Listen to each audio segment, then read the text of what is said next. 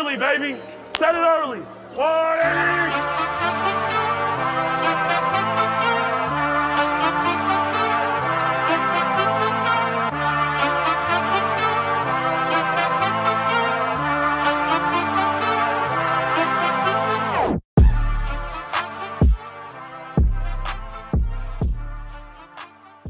You're listening to All Chiefed Up, the best damn Kansas City Chiefs podcast in the kingdom.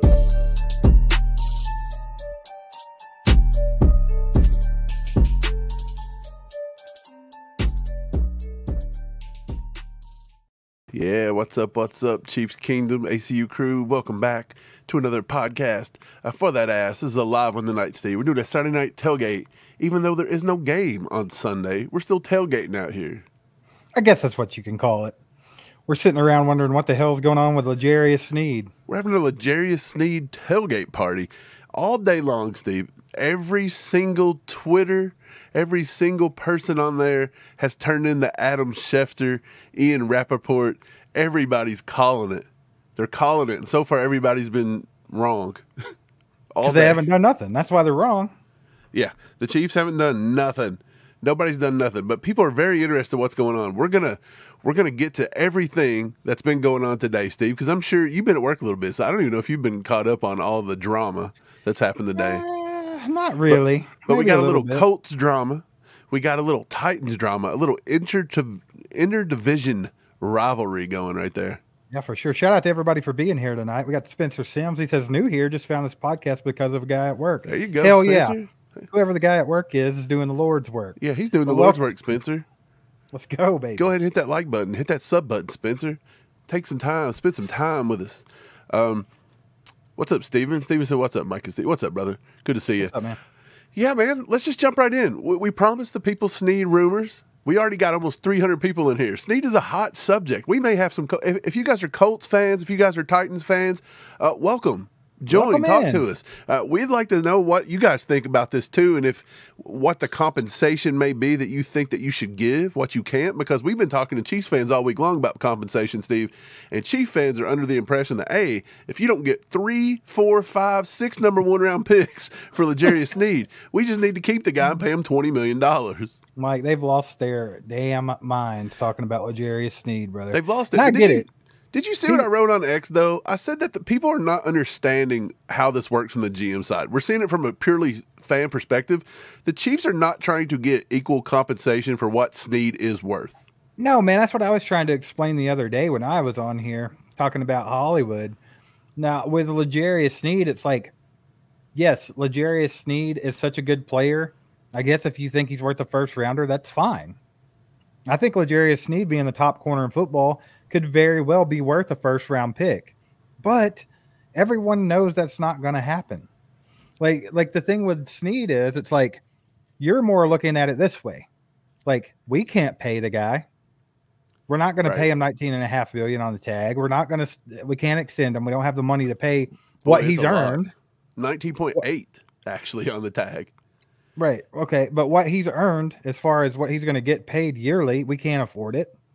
So what can we get? Because instead of just letting them walk and not getting a damn thing, we can get a round 2 pick and maybe a 5th with it, or a 3rd and something else. I don't know. They're going to take whatever they can get.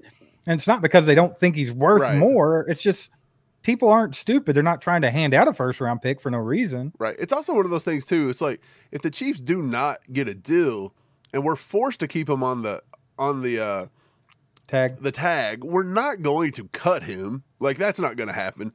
So the Chiefs would be handcuffed into trying to figure out how to sign him, how to sign all their rookies, how to sign their practice squad. Veach's still got to probably fill, 15 more roster spots or something around that at this point. It's pretty crazy right now. So we're not trying to get what Sneed is exactly worth. Because why? There really isn't a market for what Sneed's worth. He's a corner. Right.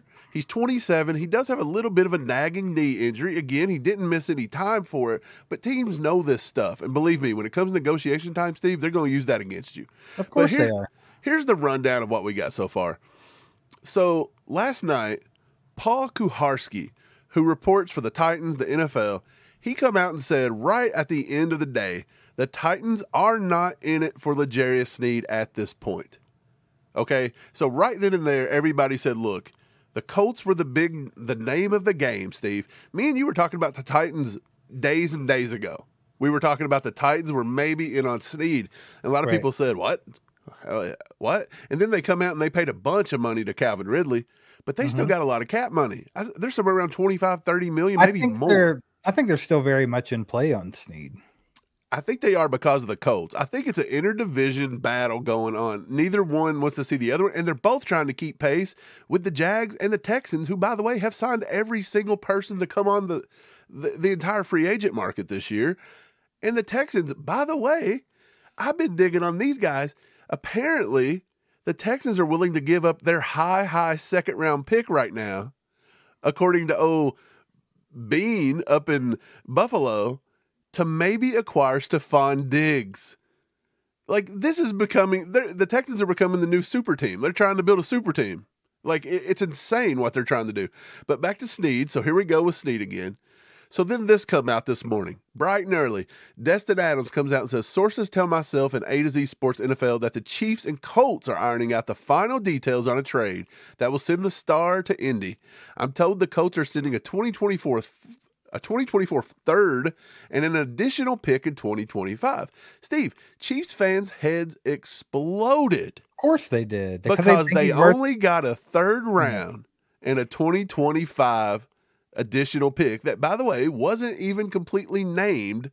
So everybody's like, was it going to be a second? Is it going to be a first in the 20? No, it's not. No. That would have been probably like a third, fourth, fifth rounder, maybe a sixth even at that point. Mike, my head will explode like if they were to be able to get a first round pick out of them, because I really just don't see it happening. I do too. I do believe what Brett Veach has on his hands is pretty much a well-played perfect scenario here for L'Jarius Sneed. If you have to look, you got three options. You trade them to the Colts, you trade them to the Titans, you keep them. Okay? Option number 3, the one you don't want is to keep them. And I know Chiefs Kingdom's head's going to explode to that one, but you can't afford to keep every single person, and our roster's not built to keep Sneed. Would he be great on this team? Yes. Would I like to see it? Yes. Would I love to see him win 3 in a row? Absolutely. But the way this roster is laid out, Steve, corner is very deep. We've got tons of other needs. We've yet to touch a defensive end. We've yet to touch a left tackle. We only got to sign one wide receiver, albeit a nice wide receiver signed by Veach, but we could be in play to maybe look at somebody else. I still think it's draft. But the point is, that was your number 3 option. That's what you don't want to do. Colts, right. Titans, who cares? At this point, let those two battle it out and see who you can get the most out of. And the reason for that is Brett Veach and crew are playing chess right now. Like, when you have a dynasty going like this, or you have a Patrick Mahomes on your team, you're always looking a season or two ahead. I mean, you have to be ahead of the game. You have to be. So Sneed is not, there's no way that paying $20 million a year for a corner is in those plans. There's just no way. It makes no sense. Steve, that's the tag. Okay. Right. I know. But I'm just saying, roughly. Right. That's not what they're planning to do. Right. So if they have to keep him, that interrupts the plans they have going forward. So if you get to keep Sneed this year, and Chiefs fans would be happy about that because everybody loves Sneed, and like, you can't argue with it. You still got the best corner in football. But what are you sacrificing in the next couple of years because of it? Right. That's why I say it's option number 3. If you have to pay Sneed $20 million, what did you maybe pass up here? What did you maybe not be able to pass up this season? What did you have to kick the can down the road on for the next 2 or 3? Well, anyways, here we go. Back to the Sneed saga. Matt Verderame comes out this morning, writes for SI. We all know him. He said, on the Sneed front, I'm told the main sticking point has been Sneed's asking price, Steve. The Colts and Titans are 2 of the top teams trying to execute the trade, but Sneed's camp is asking too much as a trade value for Sneed. And for now, Sneed remains in KC on a $19.8 million tag, Steve. Right. What is Sneed trying to do? A little bit of digging says he's asking for $22 to $23 million per year. Is that what you want to get the Chiefs stuck trying to pay? No, absolutely not. Right, but then they'll say, well, you don't have to. Let them play on the tag for $19.8. That still sucks. Dude, you would almost be better off paying them $22 over 3 years and somehow using the whole first season cap number not too big. Look, Jones just signed for a monstrous amount, but his cap number is like $7.5 million this year. So you're better off signing him long term than keeping him on the cap. You have to do it just right, though. You have to do it just right. You can't guarantee a lot of money, and you have to leave yourself an out. And I don't know if he's going to go for that. I mean, I seriously think L'Jarius Sneed's earned every dime he's about to make, and whether it's with the Chiefs or not, it doesn't matter. It really doesn't. Let's be honest, guys. I know he says he wants to be in Kansas City. Most people would, right? Like if that's where you've been at your whole career, you're comfortable, you've won 2 Super Bowls with them, then yeah, that's where you want to be at. But when the rubber hits the road, Mike, this is his first contract outside of his rookie contract. This is where he will make the bulk of his money in his career. Right. Is he really going to risk that? This is a question I want to ask because he loves Kansas City so much. Right. I don't know. Is L'Jarius Sneed, he's asking for supposedly $23 million. Do you know the highest contract ever signed by a corner was Jair Alexander in 2022, and he only got $21 million annually? Sneed's trying to become the highest paid corner to ever play the game of football right now by over $1 million per year. Have you noticed the trend? The trend is Chiefs draft player. Chiefs develop player. Chiefs develop player. The player wins Super Bowls with Chiefs, then wants to be the top paid player at their position in NFL history. Right. Like it's happened with Tyreek Hill, it's happened with Chris Jones, and now it's L'Jarius Sneed. It happened with Mahomes. Right. Wasn't Mahomes at some point the highest paid? He is right now. So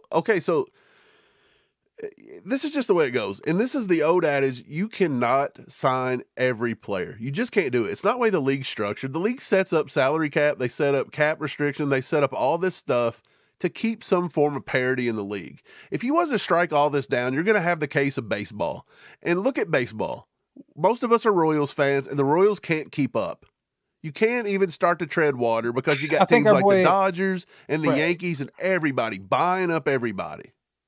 So you just can't do it. And don't tell me if that's what happened now, that you're going to get those LA teams and those New York teams buying everything up. Right. The salary cap is our friend as Chiefs fans. Right. As much as it seems like we're fighting it all the time, that's the only thing that keeps a level playing field. Because like Mike just said in baseball, and our boy Chris Wright, he said the other night in a live stream, the Royals are a glorified farm team. We're getting guys in here and building them up to go on and get paid big money by teams that can afford more. I mean, we're talking Bobby Witt Jr. just signed the largest contract in Royals history, and it don't even touch half of the roster on the Dodgers right now. Yeah, it's pretty crazy, man. So you don't want the NFL to end up in the MLB type thing where it's like there is no salary cap, but guess what? If you're a Midwest team, you're never going to win. Right. And so this is what you have to do with. You have to keep drafting talent, building talent, developing talent, and then you're going to have to say goodbye to people every once in a while, right? That's just the way it works, man. Adam with the 2 bombs, he said Sneed's knee and that turf not going to mix well. That's a good possibility. That's a good point. The Titans are building a new stadium now. I wonder if they're going to have turf. Well, here's the thing. We know Sneed had a lingering knee injury, but we don't know to what extent. It might not be a thing. It's just something that we've observed and people know about. But we don't know the actual medicals and stuff. Like it might not be an issue for the Colts. They might not even worry about it. Could be bigger. It could be nothing. It could be something that we weren't even told. You know what I mean? Right. Appreciate the 2 bomb, Adam. We got 2 bomb from Samuel Lofton. He says, can they keep and rework his contract trade later? Oh, rework his contract, then trade later. Well, yeah, once you have him under contract, you can now trade him. But here's the thing. If L'Jarius Sneed's like, look, I want $23 million per year. So feasibly 3 years for, I think Sneed's probably wanting 4 years possibly. I think he knows this is his only contract. He's already 27. This is his big money. He's going to have to take as many years and as much money as he can get. So I think Sneed's looking at about 4 years. I think that's what he's wanting. I think he's wanting 23 per. So I think he's looking at about 4 years, 92, somewhere in that ballpark. Sneed's trying to hit that $100 million mark, probably. Wouldn't be surprised. Well, here's the thing. And Samuel, to answer your question shortly, yeah, you could, but if you sign him for what he wants and you work that contract out, there's going to be no trading him because that means other teams didn't want to pay him that, so they're not going to take on that contract. So that's going to be really tough to do. You're going to have tons of dead money, all kinds of stuff on that one. Appreciate the 2 bomb, though, Samuel. Steve, Chris Ballard in the Colts. If there's any Colts fans in the chat, again, chime in. We'd love to hear you. ACU crew's not going to bite your head off or anything as long as you're not being crazy. Chris Ballard's not known to be paying. He is not a guy, a GM. He's known as a cheapie. That throws out tons of, well, he's not so necessarily cheap. He just don't throw out a lot of guaranteed money. That's not his style. And I think that may be what's holding the Colts up right now. Yeah. The Titans will do it. You just see the Titans give up, what, $50-some million guaranteed to Calvin Ridley. Isn't that the whole thing? Like, it's supposedly being held up because of the contract? Like, what they're going to have to pay him later? So, I mean, that makes total sense, right? Right. We got Iron Price with a 2-bomb. He says, love you guys. Can I get a suck it? Iron Price, you can definitely get a suck it. Here you go. Suck it! Suck it! We got 2 words for you! Suck it! Suck Let's it! go. Suck it. Steve, back to the, let's just stay on this for just a little bit longer because this is what the people are here for, obviously. We left off on Matt Verderam talking about how it was just too much, his asking price too much. And now we've already covered, they see you wanting 22, 23, blah, blah, blah.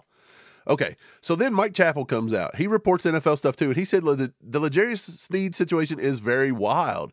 At this point, I get the impression nothing is going on. Could change if KC lowers their asking price in a trade, and interested team increases what it's willing to part with / contract. Again, I don't believe they're there. It's a fluid situation, take it or leave it.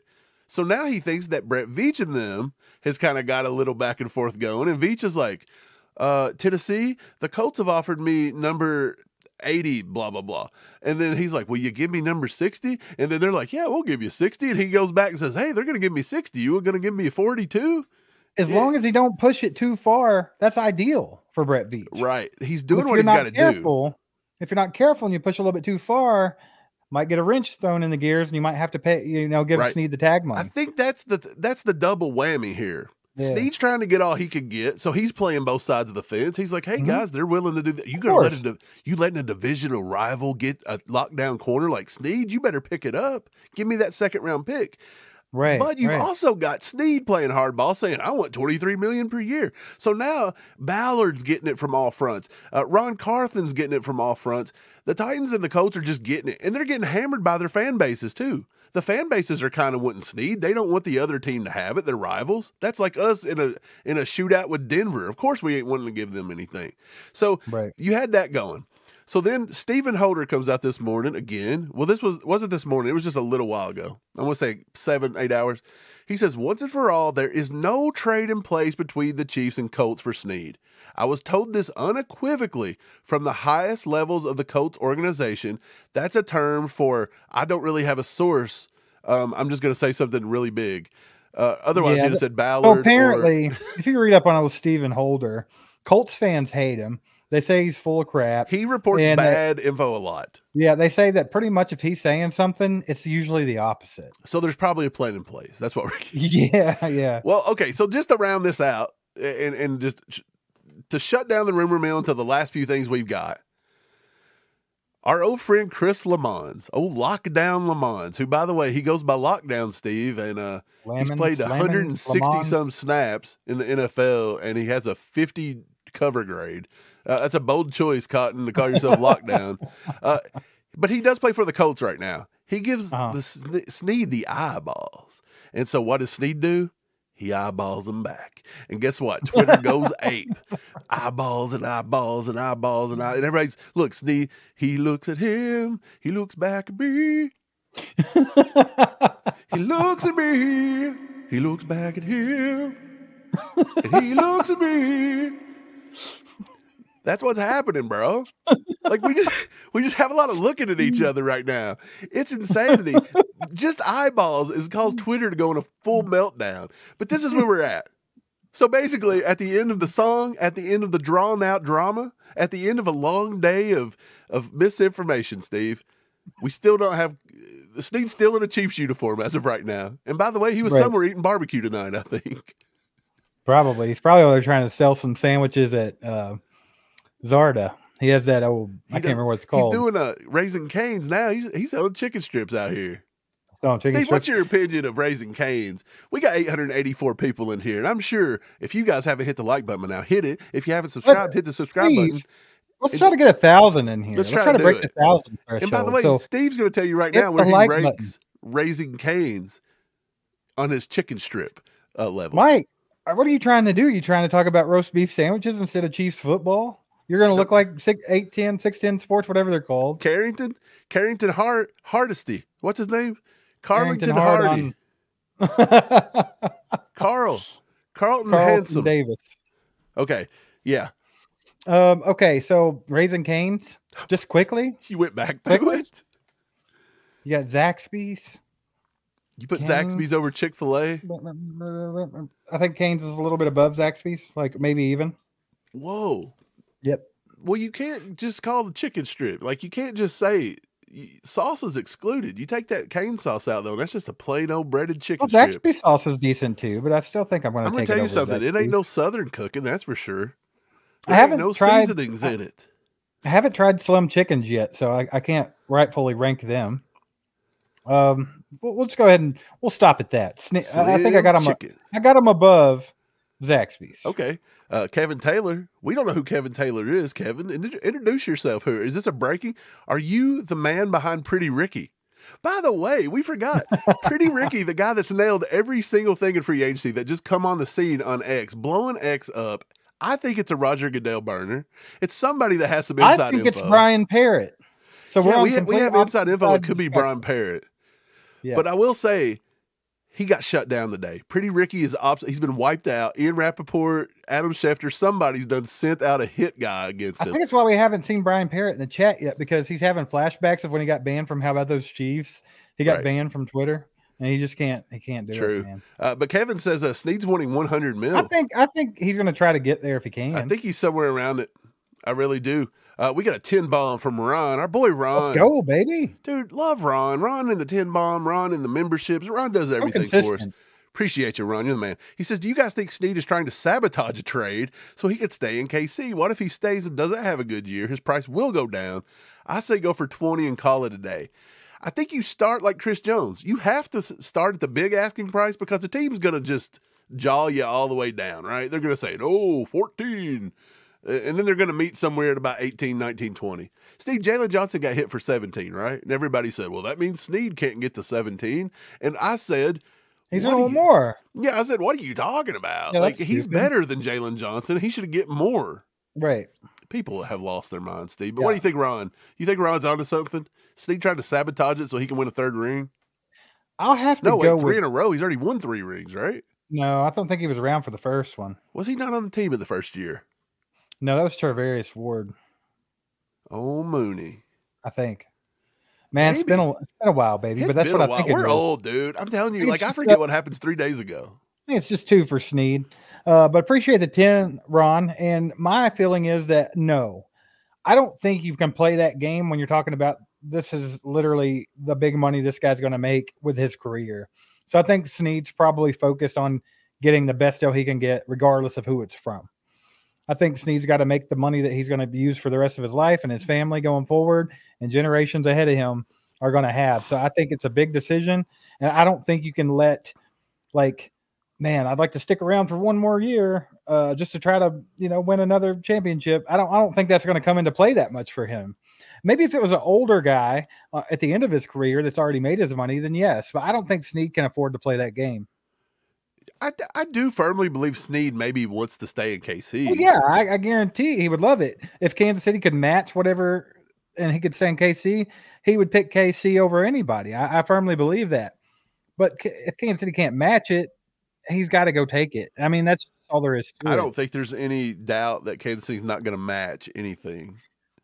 I just think they're going to say no. They can't. They're not going to. Mike, real quick. 887 people. Let's try to get this over 1,000 threshold. So if you haven't hit the like button yet, take a couple seconds and go hit the like button for us and help get this out to more people, and see if we can pump that number up, baby. See if we can pump up the jams. Pump up the jam. If we can pump it up, I'll tell you, I might sing another song for you guys or something. I've already got, one working about looking at each other. Mike, Pump Up the Jam made me think of like Whoop, There It Is. And then my mind totally went to the 90s and to like the Mighty Ducks and American flags and the USA chant. The Mighty Ducks. USA. Speaking of USA, Steve, Flapjack with 2. He says, Mr. Deeds, crazy eye, GIF. Yeah. Mr. Deeds. He talked about Steve Buscemi. Yeah. Yeah. Steve Buscemi. Boy, that was a good movie, right? Mr. Deeds was a pretty solid one that kind of gets overlooked in the Adam Sandler. Jeremiah would like to hear a World. little Careless Whisper. Appreciate the two, I Flapjack. don't even remember Careless Whisper. What is that one? I'm never gonna. I can't remember it either. Hold on. Never gonna dance again. Yeah, there you go. That's what we're gonna. Hey, that's what we're gonna do if Sneed leaves. If Sneed, the day Sneed signs with somebody else, here it goes. Do do do do do. Yeah, you gotta have that little. Gonna dance again. Without Sneed playing, we can't win, baby. I can't do it. I can't do it. I'm probably running people off. We've went down 40 people. Since Mike, you ruined it. We were trying to get over 1,000, and you're running them away. They're leaving in droves right now, baby. Nobody wants to have no fun out here. Everybody's a stick in the mud on a Saturday night at 10:42 p.m. But if you're with us, you're one of the real ones. Hit that like button. Hit that subscribe button, baby. Steve, we're almost to 26K. Did you think when we started it, two fools out here talking about Chiefs football was going to pump up to 26K in 2 years? What? What does that even mean? Is this real world? Is this real life? I guess so, man. You remember David at the dentist when he'd say, "Yeah, is this real life?" Ah, that's me. No, for real though. We're gonna keep growing this baby though. Keep doing some content. Keep growing the ACU crew. Appreciate you guys though, for real. But Mike, L'Jarius Sneed. What is let's do this. Let's play a game. Since we know all the possible scenarios that are going on behind our backs. We're not for sure. You know, everybody's being sneaky. Everybody's sneaking around right now. Sneaky. Being a bunch of Jezebels out there. Oh, okay, yeah. so what do you think if you could put a percentage with 100 being the total, right? Yeah. What percentage would you give Sneed stays with Chiefs, Sneed goes to Colts, Sneed goes to Titans? And then right. and just for good measure, other. Like, is there another possible thing out there? Right. I'm going to put it all at about 25%. And you didn't mention a fourth, but there is a fourth. I'm going to say 25% on the Colts, Titans. I'm going to say 25% that we get stuck with them because the asking price is just too high. I'm going to put 25% on a dark horse that we don't even know about because there's always somebody. Do you remember the other day when the Ridley sweepstakes were going down and it was Patriots versus Jaguars? Where's he going to go? And then at the 11th hour, here comes the daggone Titans throwing him $400 million in the bankroll. And then he puts on a Titans jersey. So you've always got that random team. You may get somebody. There's some, dude, look, the Steelers, they've been trading everybody. They trading quarterback. It's a QB carousel this offseason. Maybe they want to get in on the corner sweepstakes. Maybe they want to just throw who needs draft picks when you got the dynamic duo of Justin Fields and Russell Wilson out there? Mike, that says 1079's in here right now. Let's go. Give a little round of applause to everybody for hitting that like button, baby. Let's go. Let's go. Golf clap. So yeah, if you're new to the channel, hit the subscribe button. We do a ton of Chiefs content. We do a lot of live streams. We try to make videos, video podcasts, all kinds of stuff. So hit that sub button if you haven't already. Hang out with us more often, and don't be afraid to get in the chat. ACU crew is awesome, and yeah, don't do it. Mike, I just have to point this out real quick before we get back to the business. Oh my God. Amy says, Mike, I need a song before the live ends tonight to cheer me up because I had my brother's memorial service today. I had a very long day. Amy, that is one of the worst comments I've ever had to read on here. I think that's pretty sucky. I'm sorry you had a bad day, and this is why we do this and act stupid to just. People can kind of forget about what's going on and focus on football and something stupid and just look at us. I'll give you a song. I don't know I'll take a request, I guess. You can request one out for me. I don't know, but I hate to hear that, man. That's I don't want to read that. But you know what? Bittersweet. In a better place. Sometimes you just got to look at it from that angle. Maybe you should just sing a song about how cool Amy is. Just make it up, freestyle it. Might have to freestyle one later. I'll do a little writing. Better keep it in mind. Don't forget Amy's song. Steve, do a poll. Throw a poll up for our people. Ask them the question you just asked me. Poll for the people. Poll for the people. Colts, Titans, or Chiefs? Where do we think he ends up, or other? Put a 3. Put a 3. And by the way, don't just vote 4? Chiefs to be a Chiefs homer. Let's use the noggin a little bit. Take your feelings out of it and just tell us what you think is going to happen, not where you want him to be. Because we all want him to have a Chiefs jersey on, right, Steve? Right. But not where you want him to be, where you think he may end up. Like, here's the thing. I want him in a Chiefs jersey, but I don't want him in there if it's detrimental to the plan going forward. Because we have a lot more Lombardis to win. We have Patrick Mahomes in his prime. We can't, we don't need a wrench in the gear. So, I mean, if it's going to be at a cost, right, I'm scared of it. K-Chiefs 12 says, is Detroit a serious trade partner? Yeah, I think they could be. They're not giving up pick number 1. They're not giving up that first pick, number 29. It's not doing it. So I don't know. Yeah, I don't know either, man. But they do need some corner help. I'm pretty sure. I don't think they've picked up anybody in the... Let me go look at see what they've done in the offseason. Lions free agency tracker. Let's go check that out. They extended the GM and the coach, I think.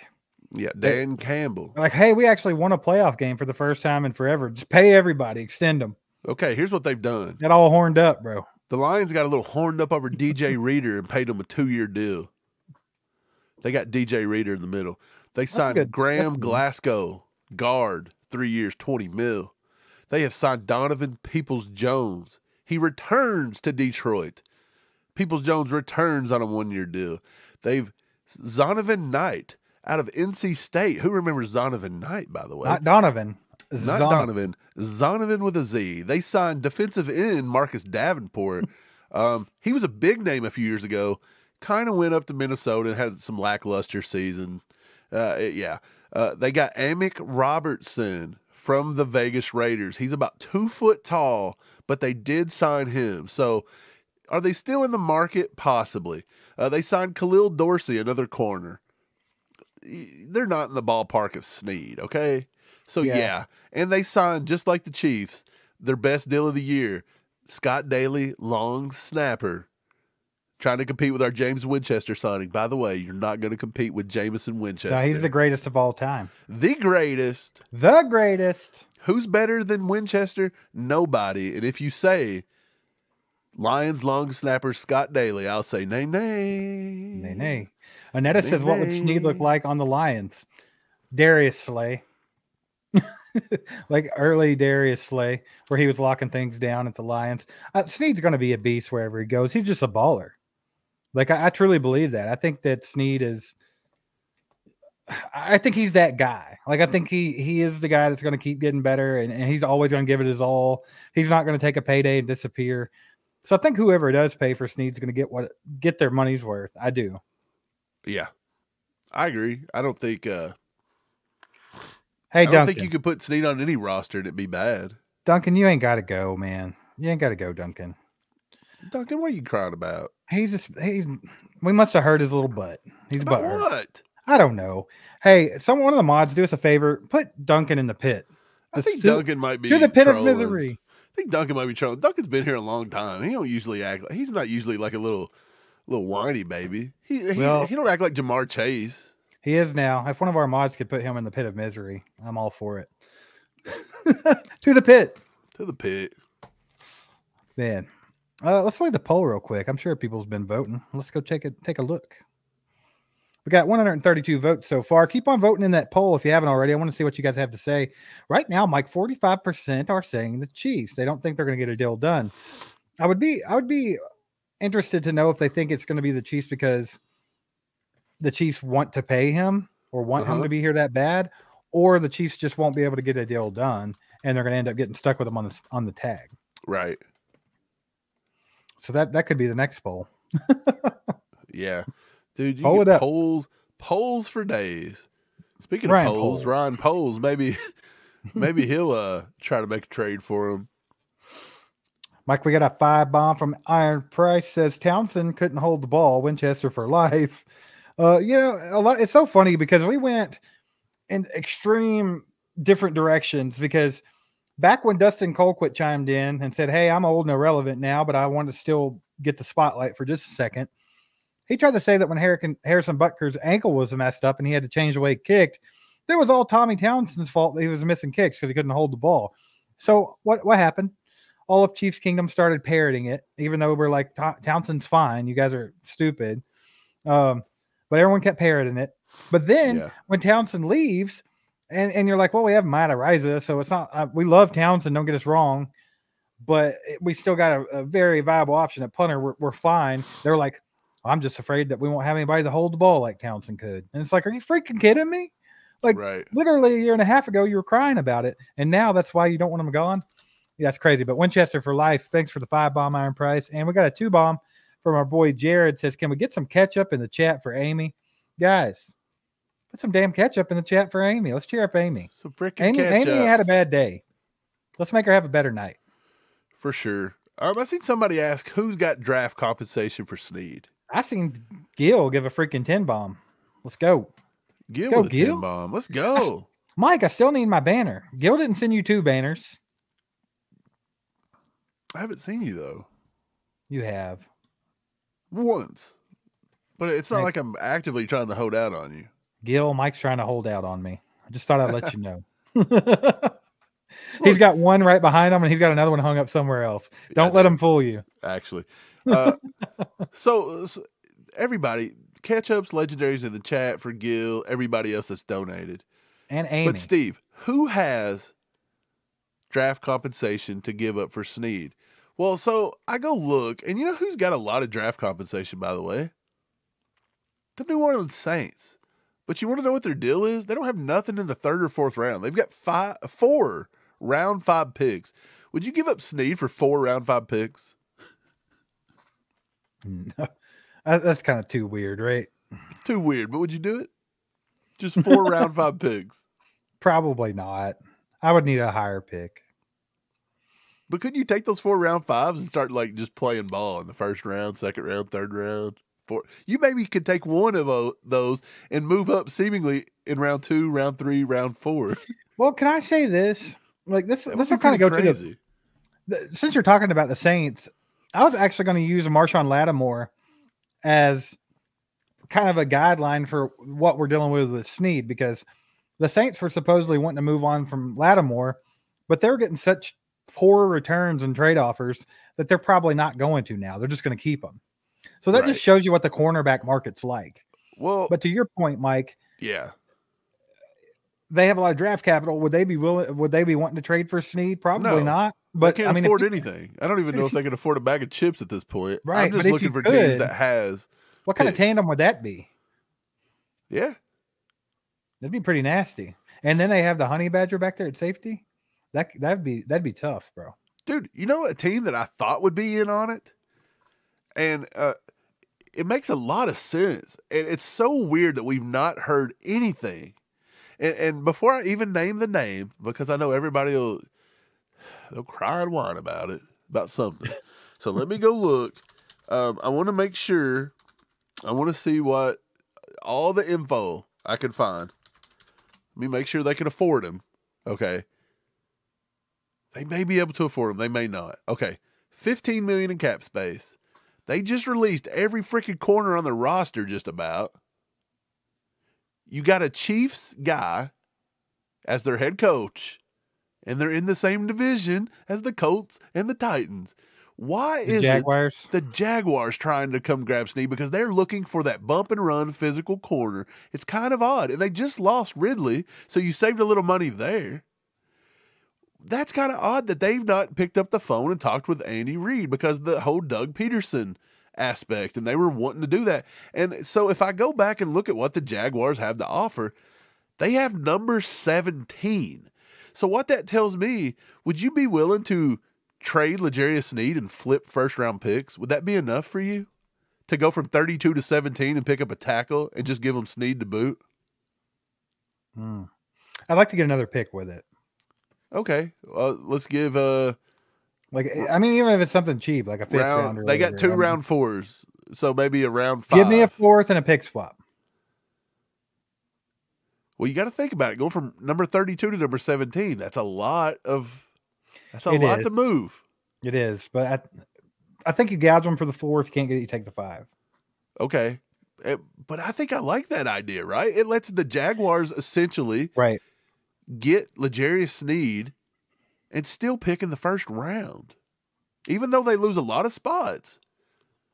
But that also frees up a lot of money from us and gets us in the middle of the first. And now you can maybe take a Talise Fuanga. You can maybe take a Troy Fatano. Fatano. What a bunch of names here. J.C. Latham, not good enough to play left tackle, in my opinion. He's a right tackle kind of guy. Man, so I actually said something about like when Tyron Smith signed with the Jets. I posted it on Twitter and I was like, you know, this makes me think like, what do you think the Chiefs are planning on doing at left tackle? Do you think they're looking at draft? What? Mike, that's the scenario I gave you two last week and you crapped on it. What was it? What scenario? I don't remember that. I would have crapped on it? I don't know if I crapped on it. What'd you crap on, bro? The Jaguars thing? What are you pooping on? I don't know. I don't remember. If anyway, I did, yeah, sorry. Before I was rudely interrupted, I asked Chiefs Twitter, which is a finicky group of weirdos, by the way. But I asked them, like, what do you think the Chiefs are planning on doing at left tackle? Are they drafting for left tackle? Is there someone out there they haven't signed yet? Or are they just going to sign back Donovan Smith? Right. Are they sold on Wanye? Like, where are we at here? Like, what do you think the Chiefs are doing? And, you know, they overwhelmingly said that the Chiefs are sold on Wanye Morris and he will be the starting left tackle. What do you think? I think that they're happy with Wanye and how he played when he had his shot last year. Do I think that you're just completely sold on him coming in and just starting all the games at left tackle? I can't get there. I think you have to have somebody there to compete with him. I think he proved that he can get there maybe, but I don't know if you trust it right now. Same. But I think you got to have somebody. And honestly, look, Wanye was what, a third-round pick? Yes. I think he was a third. Yeah. If you could get a first-round quality tackle and he beats – I mean, if Wanye beats him out, cool. You just suck at drafted. But if he beats out Wanye and Wanye just turns into a utility guy, a guy that can maybe play the right guard, you know, maybe you got something there. But I think you always got to keep upgrading. Iron Price with the 2 bumps, Steve. He says, give me Mike Dana or give me death. Suck it. I'm all for re-signing Mike Dana if you could get him for a decent price. SpotRec had his his market value at $15 million, which is the same they had as Hollywood Brown. So keep that in mind. Do you think they got Mike Dana and Hollywood Brown's values accidentally crossed? Well, they were both at $15 million. Oh, okay. I thought, okay, that's right. So yeah, I guess potentially they could have. They got but no, crossed. that was my point though. Like, especially after the Calvin Ridley signing, we really didn't think the Chiefs were going to be able to get Marquise Brown for as cheap as they got him.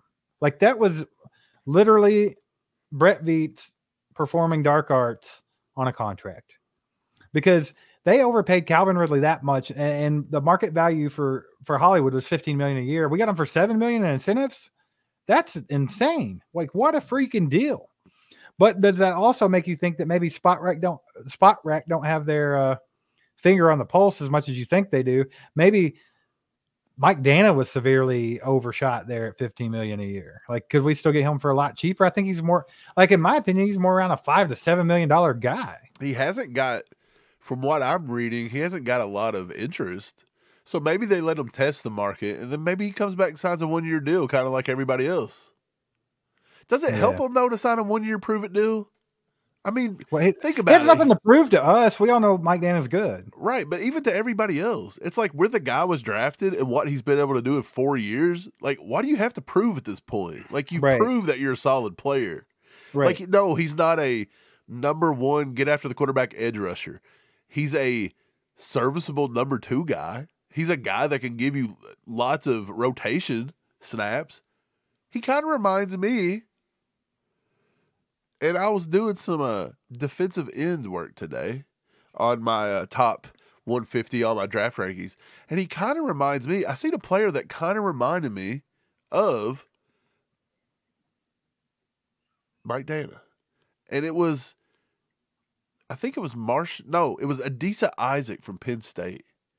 He kind of reminded me from him. And it wasn't because of the way they were or anything like that. It wasn't because of their body type or anything. Like, it wasn't that. It was just the fact when I was watching Adisa Isaac. I think it was Adisa Isaac. I don't know. But anyways, it wasn't the fact that it was his body type, but it was the fact that he just was a serviceable guy that is going to sit there and give you good snaps. Does that make sense? Like, he's not going to, like, when he's in the game, it's going to be fine. You're not going to notice. So low floor player. I think that's what Mike Dana is. Right. Like, that's what I'm trying to say. His ceiling might not be super high, but he's got a low floor. Like, you know what you got with him. He's going to be good. He's going to be solid. Right. I'm almost positive it was Adisa Isaac out of Penn State. Right. It was either him or Braswell out of Alabama, but I think it was Isaac. Appreciate the 2 iron price. And we got a 10 bomb from Black Kraken. Black Kraken. Kraken. I like to say his name as if I'm Irish. A Black Kraken. It just rolls off the tongue weirdly. Black Kraken. I want to say it like Dave Chappelle. Black Kraken. Blackrin. All right, Mike, read the comment. Don't tell me to read as if you couldn't have been reading the comment. I just wanted After you. Trade. I was going to see which one of us said Black Kraken long enough. Like, I would have went for a while. Who caved first and read the comment? Right. After Sneed trade, get Mike Williams. By the way, Nick Wright had a graph showing. Nick Wright had a graph. He popped out a freaking graph showing HW has more career reception yards and TDs than Samuel, Mooney, and Davis. So all the haters know what they can kiss. Hollywood Brown was the better signing if you think about it. He's not especially for the money. Right. Look, Davis out of all these guys had the best QB, right? Hands down. Josh Allen was the best one. Mooney hasn't had a great QB. Samuel's not had a great QB, and neither's Hollywood. Like, even when Kyler Murray's healthy, I just don't think Kyler Murray is worth a crap. Okay, so, geez, there's quarterbacks right now. I would rather have J.J. McCarthy running my franchise. I think he'll be solid, honestly. And I'm not even joking about that. If you tell me today you can have J.J. McCarthy for the next 10 years, or you could have Kyler Murray, I'd be hard pressed to take Kyler Murray. So I think if you trade Sneed off and get some draft capital, it does open up a possibility of the Chiefs doing something else like that, like getting another small signing. Even if you can't do like Mike Williams on a prove-it deal or something like that, maybe you could talk Hunter Renfrow into coming in for cheap. I mean, he's an excellent route runner. I mean, we all know that. We had to watch it for years. So, right. I mean, maybe there's another move they could make if they were to be able to trade Sneed off, but paying Sneed $20 million a year, I don't think we're done. Steve, hear me out. I don't think we can make another move like a Mike Williams on a prove-it deal. Probably and I'm going to tell you why. We don't have enough wide receiver slots available. Because we are going to pick one in the draft. Right. And this is such a deep draft. You may be able to grab 2. You know, I was thinking about this earlier. Like, we're so quick to forget that Kadarius Toney, if his head was on straight, is freaking fast and freakishly athletic. We're so quick to forget that Sky Moore, because he hasn't produced yet, we forget that he's a freak athlete as well. Like, ridiculous speed. And then we're talking Hollywood Brown. We're talking Rashee Rice. We're talking Travis Kelce. We're not even talking about any other additions. Or Justin Ross. Like, all these guys have this ridiculously high ceiling, and they're not where they should be. But could you imagine if one or two of those started clicking and figured it out? You got to ask yourself, though, if the Chiefs were to put Mike Williams in on a prove-it deal, if you're a Justin Ross fan, you need to be very concerned because he's probably out. Who do you think the first one's out on that list? You think it's Justin Ross or Kadarius Toney? Or honestly, I think it's probably. And okay, I'm going to say this at the risk of sounding like an idiot because we all know how they are with this guy, but also Justin Watson. Well, we have 3. So right now there's 3 that's guaranteed. And I think 4 receivers are guaranteed to be back next year. Hollywood. Who you got? Rashee Rice. Mm-hmm. You have, I don't think Sky Moore's going anywhere on that rookie contract. Too high of a draft pick on the no, he's still there. And I honestly think the guy we take in the draft, who it may be, is number 4. Would it So you've surprise got you if 2 the more Chiefs spots. don't? Would it surprise you if the Chiefs don't take someone in the draft, or would it surprise you if they waited till? It doesn't late? matter who they take. He will make the team, unless it's a Cornell Powell situation. But they're going to take one of the first 2 rounds, so he's on the team, and that makes 4. So that gives you Kadarius Toney, Justin Ross, and Justin Watson. And this is before you seemingly want to go out and grab a Mike Williams or a. I think Nico might still be in the mix. Nico's got a shot, so they're not taking 7 again. No. So who are we starting to cut at this point? I don't see them doing it. Appreciate the 10 bomb though, Black Kraken. Appreciate it. Absolutely. It's a good talking. Like it's fun to analyze. Cash Gaming here says Colts fan. Colts fan here. How good is Sneed? Is he worth a 4-year, $60 to $80 million deal? Hey, appreciate you being here, brother. Appreciate it. 60 to $80 million is a steal. I think if you get Sneed for $20 million a year, you're good. And if you hit that $60 million mark, you're really good. And how good is Sneed? He was the best corner in football last year by a lot. Look, he plays solid man coverage. You can put him on an island. He's going to beat people to death. If you don't believe it, look, go back and watch the film against Justin Jefferson.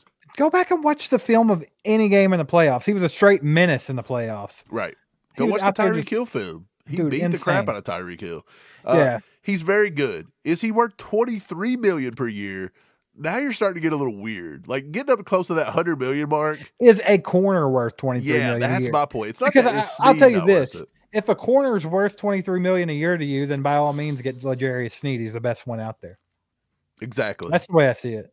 But no, I think he would do a really good job. And you guys just signed back Kenny Moore to play the slot. I think you got him for what, 3 years, $10 million per? Pretty good with Kenny Moore there. And you got lockdown Lamons. I don't know how in the world this guy's not starting for you. Mike, who's Pretty Ricky? I don't even know who that is. I don't know what you're talking about, Ozark Hillbilly. I don't think it's it could be Steve. Who are we talking about? I don't even know what that is. I don't know. Ugly Roger. Steve has a burner on there. I don't remember what it's called, but he's got one. Do I? RP Anderson says 2 bomb. Trade Sneed, extend Bolton and Creed and Smith. I think Smith's a goner, bro. If you saw them guards, guards were getting paid. So if that continues, Steve, do you think a lot of people are saying Nick Bolton's not worth it? But we just now learned that Spags has so much trust in Nick Bolton. He thinks Nick Bolton ain't going nowhere, baby. Him go. I think Bolton is probably the number 1 priority. You ain't pulling your green dot off of there, and I just don't see it. I think there's too much trust there. I think Nick Bolton's a guy that could be around for the long haul, much like Derek Johnson. Dude, but Creed and Trey Smith are going to make bank. Yeah, I think you're going to have to pick one. Honestly, I love those 2 guys, by the way. There's not a player on the Chiefs I take that back. McCole Hardman. But there's not a player on the Chiefs I don't love. Steve, why do you hate McCole so much? I don't hate him. I was tired of the experiment, and I thought we were done with it, and they're like, nay. Look, Steve, we're going to do it again. We're going to give another draft pick. We're going to give up another draft pick for him. No, but anyway, I love Creed and Trey Smith both. But do you think it's out of the realm of possibility that the Chiefs would move on from both and replace them via the draft? It's kind of weird, but I feel like every year. That's very, very risky, though, because, the interior offensive line for the Chiefs has been absolutely the best in the league the last few years.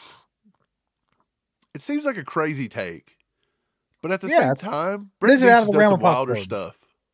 That was my thing. I don't think it's smart necessarily or anything like that, but do you think it's out of the realm of possibility? Because there's a lot of money going to be between those 2. What if you, like you said, you're thinking a year, 2 years ahead.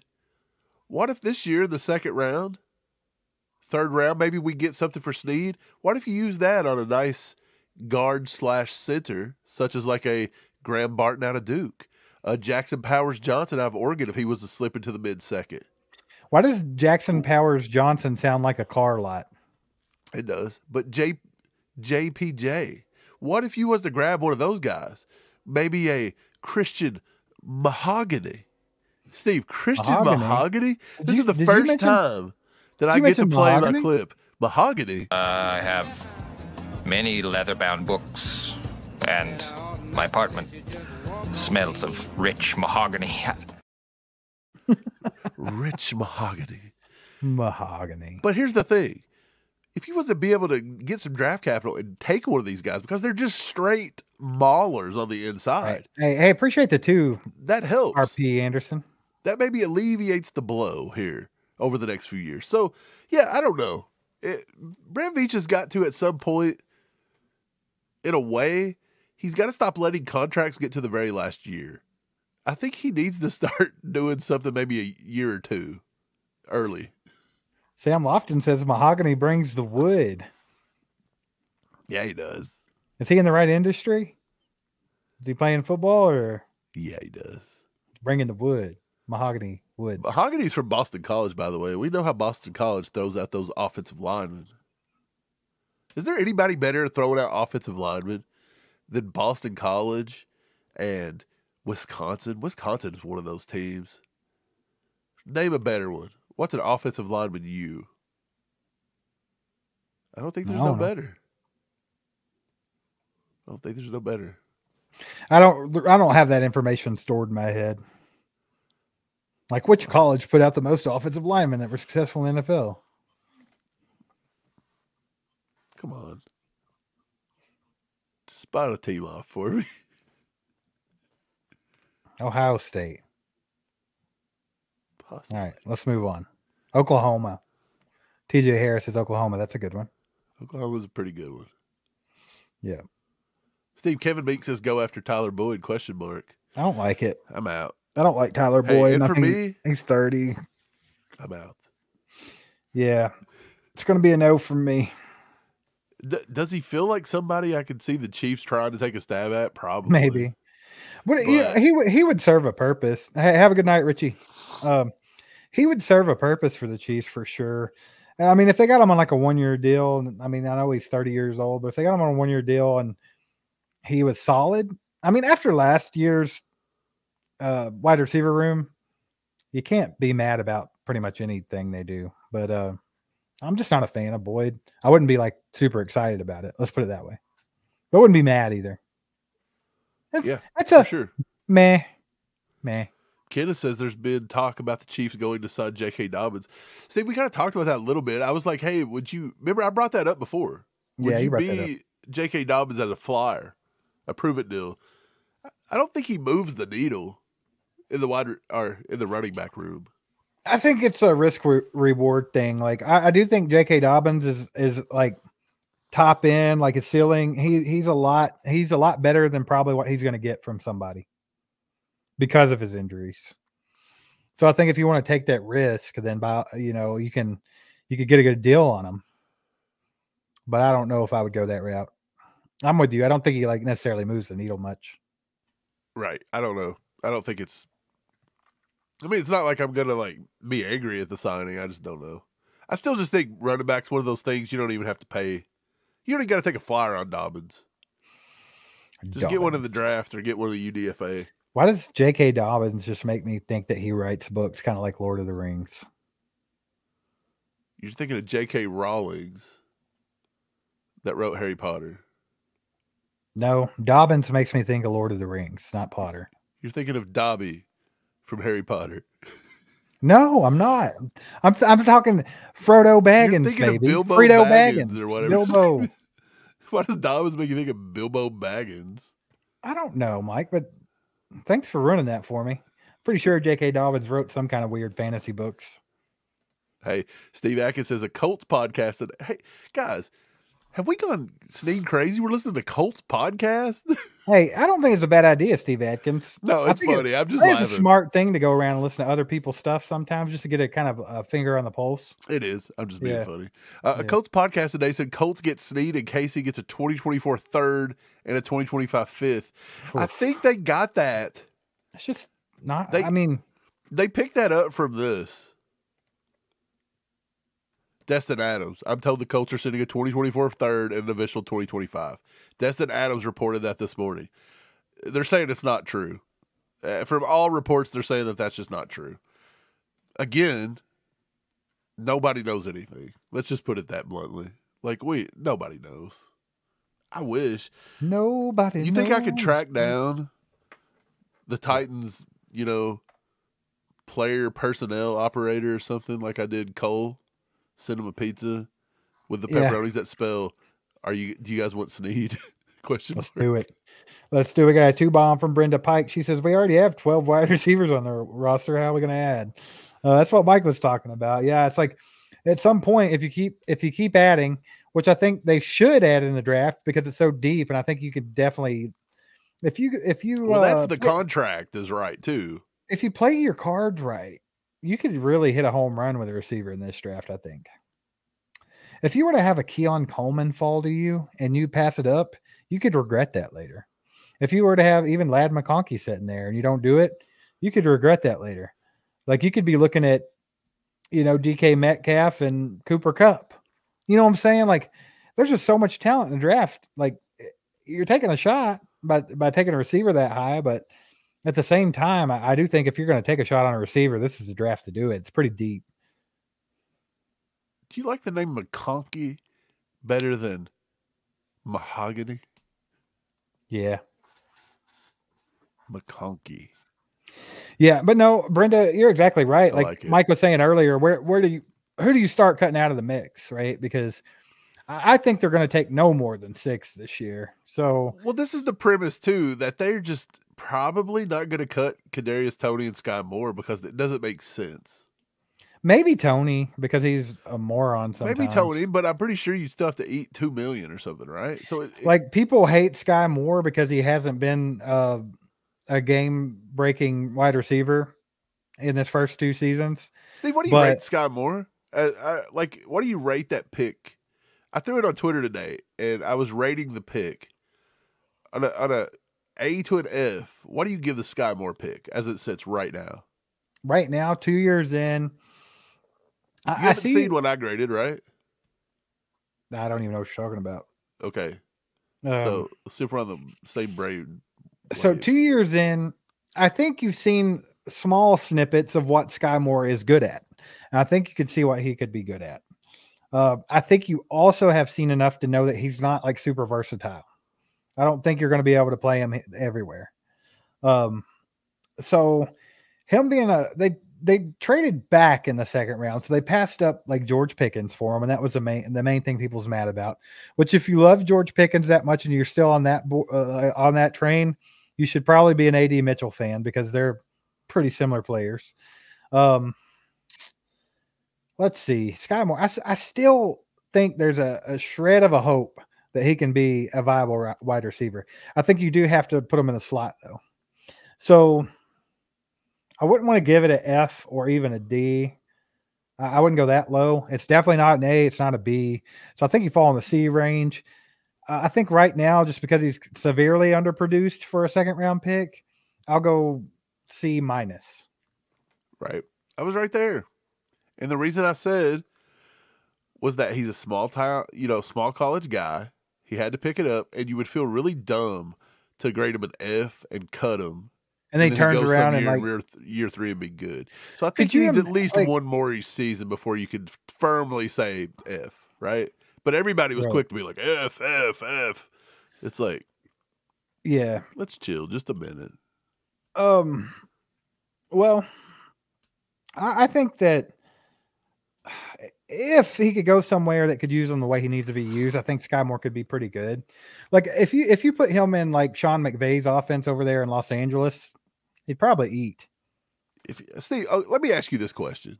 Not to just cut you off, but let me ask you one question.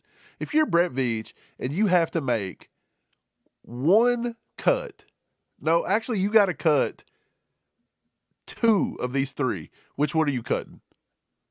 Justin Watson, Kadarius Toney, Justin Ross.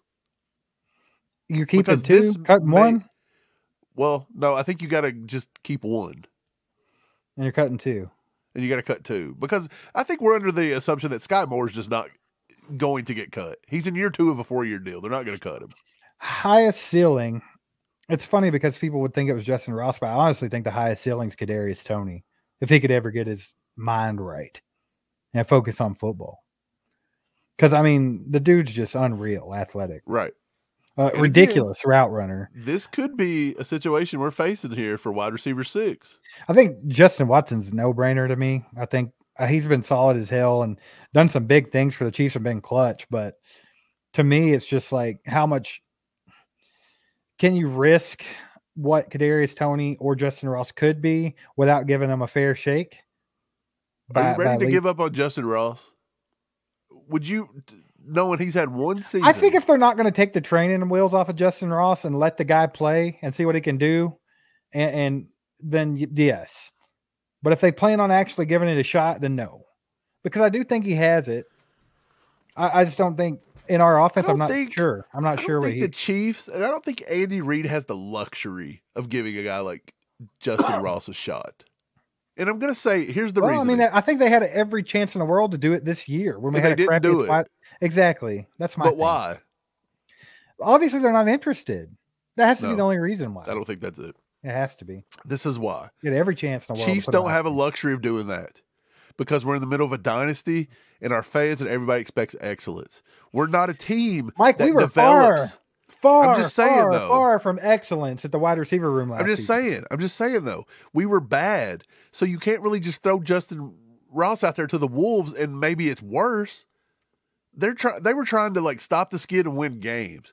You got to win games in KC. That's the point. Guess, but I still think it was a perfect time to take a shot. Yeah, go throw him out there for 16 games and see what he can do because if you suck, you suck. Right. But the Chiefs have to maintain winning. And I think that it makes us really hard pressed to be able to look at guys like that because it's tough to get on a field when you got a dynasty. Right. Yeah. I mean, fair point. Fair point. P Swizzle with the 2 bomb says still want Sky Moore and Darius Toney on the team? ? My sentiment is yes, I do still want them on the team, and here's the reasons why. Sky Moore and Kadarius Toney. They're both guys, like I said, they have high ceilings. They could prove to be good if you can find a way to use them correctly. More with Sky Moore than KT. KT would be an absolute beast if he could just get his mind right and focus on football. I really think that's where that's at. But the point is that I'm trying to make, I want him on the team because we're not so quick to just start hating on a player because it's the popular thing to do. Because I still see something in both of those guys. I think there's potential there, and they're both on rookie contracts, so it could be kind of silly to cut them. It'd be pretty silly to cut them because you're getting them for next to nothing. So, I mean, would you agree, Mike? Yeah. Well, I was just looking it up. Kadarius Toney is going to make $2.53 million this year.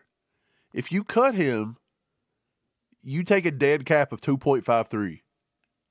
So if you cut him, you just cut him. Basically, he's playing for free. I mean, I get it. You're paying him 2.53, but if you cut him, you're paying 2.53. So whether Kadarius Toney is on the team or not, we've lost $2.53 million, right?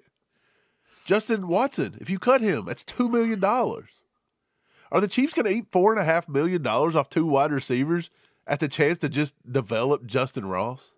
At the chance of just, you know what I'm trying to say? Yeah, I don't know, man. I just don't see it. I think it's these tough. I think you have to keep these 2 here. I really do. Considering we only have. As much as a lot of people don't want to hear that because they're so down on these 2 guys, I just think there's too much talent there at such a cheap price that it would be kind of silly just to. Right, and considering we're going to be pretty much penny pinching throughout the season with the cap. I'm not saying by any means they have to be out there taking a bunch of snaps.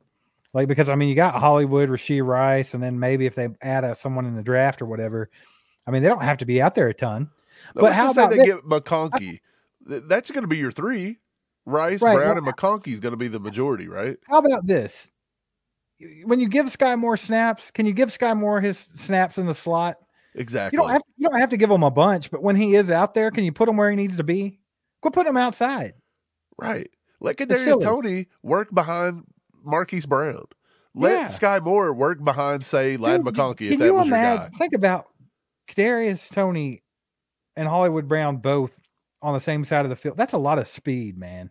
Do you think That's a picking lot up of a speed. player such as, and again, I keep using Ladd McConkey because he's like the prototypical ready to go right now slot, right? I would love to have him because Right, of he's like that. the ready Yeah. to go slot. Like he's been tearing it up in the Agreed. his pro day and Agreed. stuff. Do you think bringing in a guy like that though ups the game of Sky Moore and makes Sky Moore realize like, hey, I do. if I don't figure this out, these guys just drafted my replacement. And this is going to sound stupid because it's a rookie coming in, and we're talking about Sky Moore, who's 2 years into the league now. But I think he could learn from Ladd McConkey. Ladd McConkey runs way better routes. Ladd McConkey's such a smart player. That's why I like him so much. Like, he literally sets up DBs. Like, he's ahead of the game. He's playing chess while they're playing checkers.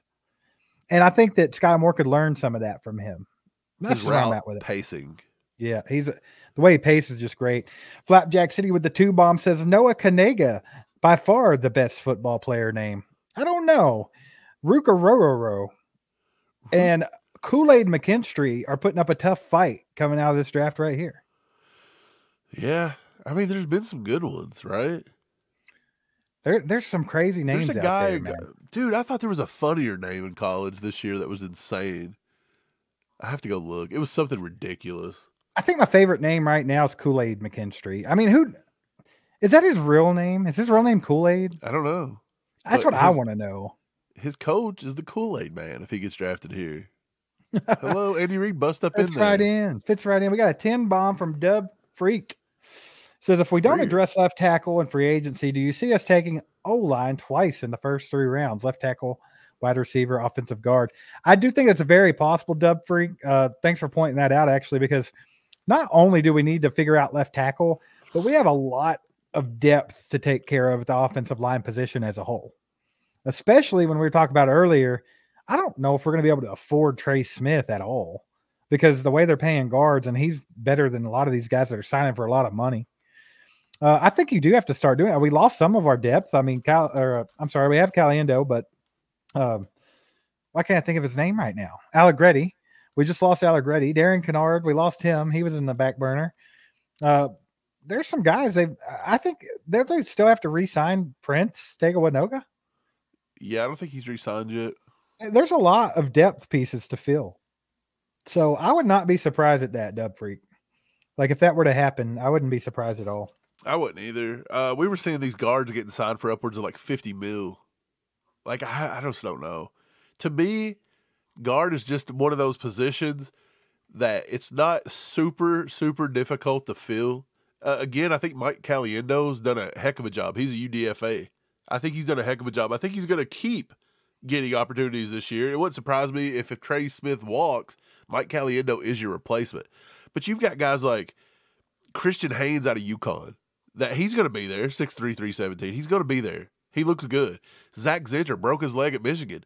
He's going to be there. He's a monster, 6'6", 309. He's going to be a possibility. Cooper Beebe out of K-State. Love him. Dominic Pooty out of Kansas. A lot of K-State, Kansas fans here. Love those 2 guys. If you want to go small school, Mason McCormick out of South Dakota State, 6'4", 309. By the way, he's a little older, 24, but that dude flat out is a beast. His RAS score is somewhere in the 9s, like a 9.6 or something. So there are people out there, and it would be stupid if Kansas City did not look at the interior offensive line in this draft, in my opinion. Totally agree. Appreciate the 10, Dub. Iron Price, it's funny you brought this up because I was getting ready to mention, I saw a comment in the chat and I wanted to address something, but 2 bomb says Kadarius Toney is a better name. Kadarius. So a lot of people talk about Kadarius Toney, dropping passes, stuff like that. I would like to remind people of this that are really down on Kadarius Toney. Dude has a ridiculously high ceiling. I already covered that. Freak athlete. But what you saw from Kadarius Toney last year, that's not necessarily what Kadarius Toney is. Because he never was a guy that dropped passes with Florida. He didn't drop many passes with New York. He didn't drop passes last season when we used him, and he was great. Like, he was a very good receiver. People were high on him coming off of our 2022 season, going into 2023. And then, he dropped quite a few passes in 24 or the 23 season. I'm sorry. We're not got to the 24 one yet. I hate the way that I feel like it should always be like a 2-year thing, but hey, 2024 just kicked in, baby. Right, but in 23, he did have a couple of games where he just could. It's like he couldn't catch a cold, right? Well, he dropped 4 balls this year. Well, I think the problem is that he dropped them at bad times, and it caused 2 interceptions. But again, he had 4 drops. Right. That was according to PFF. But PFF says in 2022, when he played the half season in New York, half season at KC, he had 2. And then his rookie year with the Giants, he had 3. So, I mean, he only had 1. He's not a guy that drops the ball a lot. Yeah, he only had 1 more. So, in his entire 3-year career, honestly, he's had what 9 I think drops. happened, I think he had a bad day. He had a terrible day against the Detroit Lions. And I think that gave him the yips. I think it got in his head. For the entire season, right? It messed with him mentally, and I don't think he was able to recover. That don't mean he's not going to. I really, I'm hard-pressed to say that I think Kadarius Toney could really flip it and this year be very effective, especially with other guys on the field like Rashee Rice and Hollywood Brown. I think Kadarius Toney, they could put him in the slot and do some damage. If all he's got to do is focus on catching the ball before he tries to run. It's one little bitty thing. We know he can catch the ball. He's never had a drop problem before. Just, hey, Kadarius, look, man, look the ball into your hands, tuck it, then go. Like, it's that simple, and you could be great out there. Like, so, I mean, I don't think Andy Reid don't know that. Oh, yeah, I agree. Did you know that Kadarius Toney, by the way, in his first 2 seasons, you take this year out of it, Kadarius Toney's receiving grades in his rookie season was a 74.4, and in 2022, a 74. He was really highly rated. This year, he kind of took a dip. He went all the way down to about 63. So he took a pretty good dip. But if you put that in context, what that would rank his first 2 years, if you just want to look at last season, if he would have just hit that 74 mark, he was right at the number 40th receiver in football. You know who that puts him ahead of? Devonta Smith, Zay Flowers, Mike Williams, Garrett Wilson, Christian Kirk, Cooper Kupp, Calvin Ridley, Jacoby Myers, Kyle Phillips, and Terry McLaurin. He's right there in that grading area. Well, I'll tell you and why. That was year 1 and 2. Right. Well, I want to tell you why I haven't had a better year. Yeah. I think he's got the potential. That's why I haven't given up on KT yet. Is, the sentiment is that he doesn't care, that he doesn't focus on football, that he would rather be a musician, or he doesn't, this and that. But the whole narrative, if you talk to anyone that has been in the Chiefs locker room the previous year, they're talking about how he's locked in. Like, he was locked in. He was always working. He wanted to be better. He wanted to be good. And he was very, very focused on football. And they talked about him being a great teammate and really helping the locker room. Now, the reason why we get that stuff is because, well, when you have games where you're dropping the ball like that, you have, like Rob Gronkowski said, it makes you wonder, is he really focused on football? Does he really love football that much if he's not correcting little mistakes? And then we see things like the random stuff he'll put on Instagram, and we're like, man, this guy's a fool off the field. Like, it's not gonna work. Like, but I mean, Tyrann Mathieu, for instance, we got Charles Omenihu out here right now that can't stay off of Twitter. There's guys that do stuff like that. Doesn't mean they're not good. They're not focused. So, I mean, I haven't given completely up on KT. I really do think he had the yips last year. And I think if you're just patient, I think Andy knows that too. I think they pulled him out because they knew that he couldn't get it together. But I don't think they gave up on him. I just thought they didn't want him to be a detriment to the team and make it even worse. So I think it's one of those things, man. I think we could see him come back out this year. There's 2 possibilities here. I think you either see KT disappear into oblivion, or I think he comes back out this year and he looks like he did 2 years ago, and everybody's like, damn, now we really got a wide receiver crew with Hollywood, Rashee Rice, and Kadarius Toney playing good. Yeah, I totally That's agree. where I'm at. Yeah. I want to say this with a grain of salt, and I know that I already know what people's going to say. Well, they had more targets. They had more targets. But with 3, if you just think about it, isn't it crazy that Tyreek Hill had 9 drops last season? He had 9. Mm-hmm. Now, I know he had more targets. He had 167 targets. Yeah, he probably had more targets than anybody in the league, right? Compared to Kadarius Toney's 37. But I'm just trying to say that big receivers drop the ball too. You know what I'm trying to say? Like, it's just not like if you have Tyreek Hill, no, he's just sucking up everything. Right. But 9 Well, targets. we know better than that. We saw Tyreek Hill cause interception after interception last year with the Chiefs. Do you know how many drops Puka Nacua had last year? How many? 13. That's wild, ain't it? It's wild. Devontae Adams had 9. I know that. I know that Chiefs Kingdom, they have a very short leash. Calvin Ridley had 7. Like, if a player screws up once or twice, like, we're quick to jump on them. And me and Michael make fun of people after the game. We're always like, go ahead and cut MB ass. He sucks. He can't catch the ball. And we'll say stuff like that. But, I mean, in the big picture, like, these guys, there's worse. Anthony, they aren't useful comparisons as in, yes, they get targeted more. But what I'm trying to tell you is if Tyreek Hill was on the Chiefs and he was targeted 100 and what? He was targeted 167 times. On the Chiefs, he's not going to get that. He's going to have probably 100.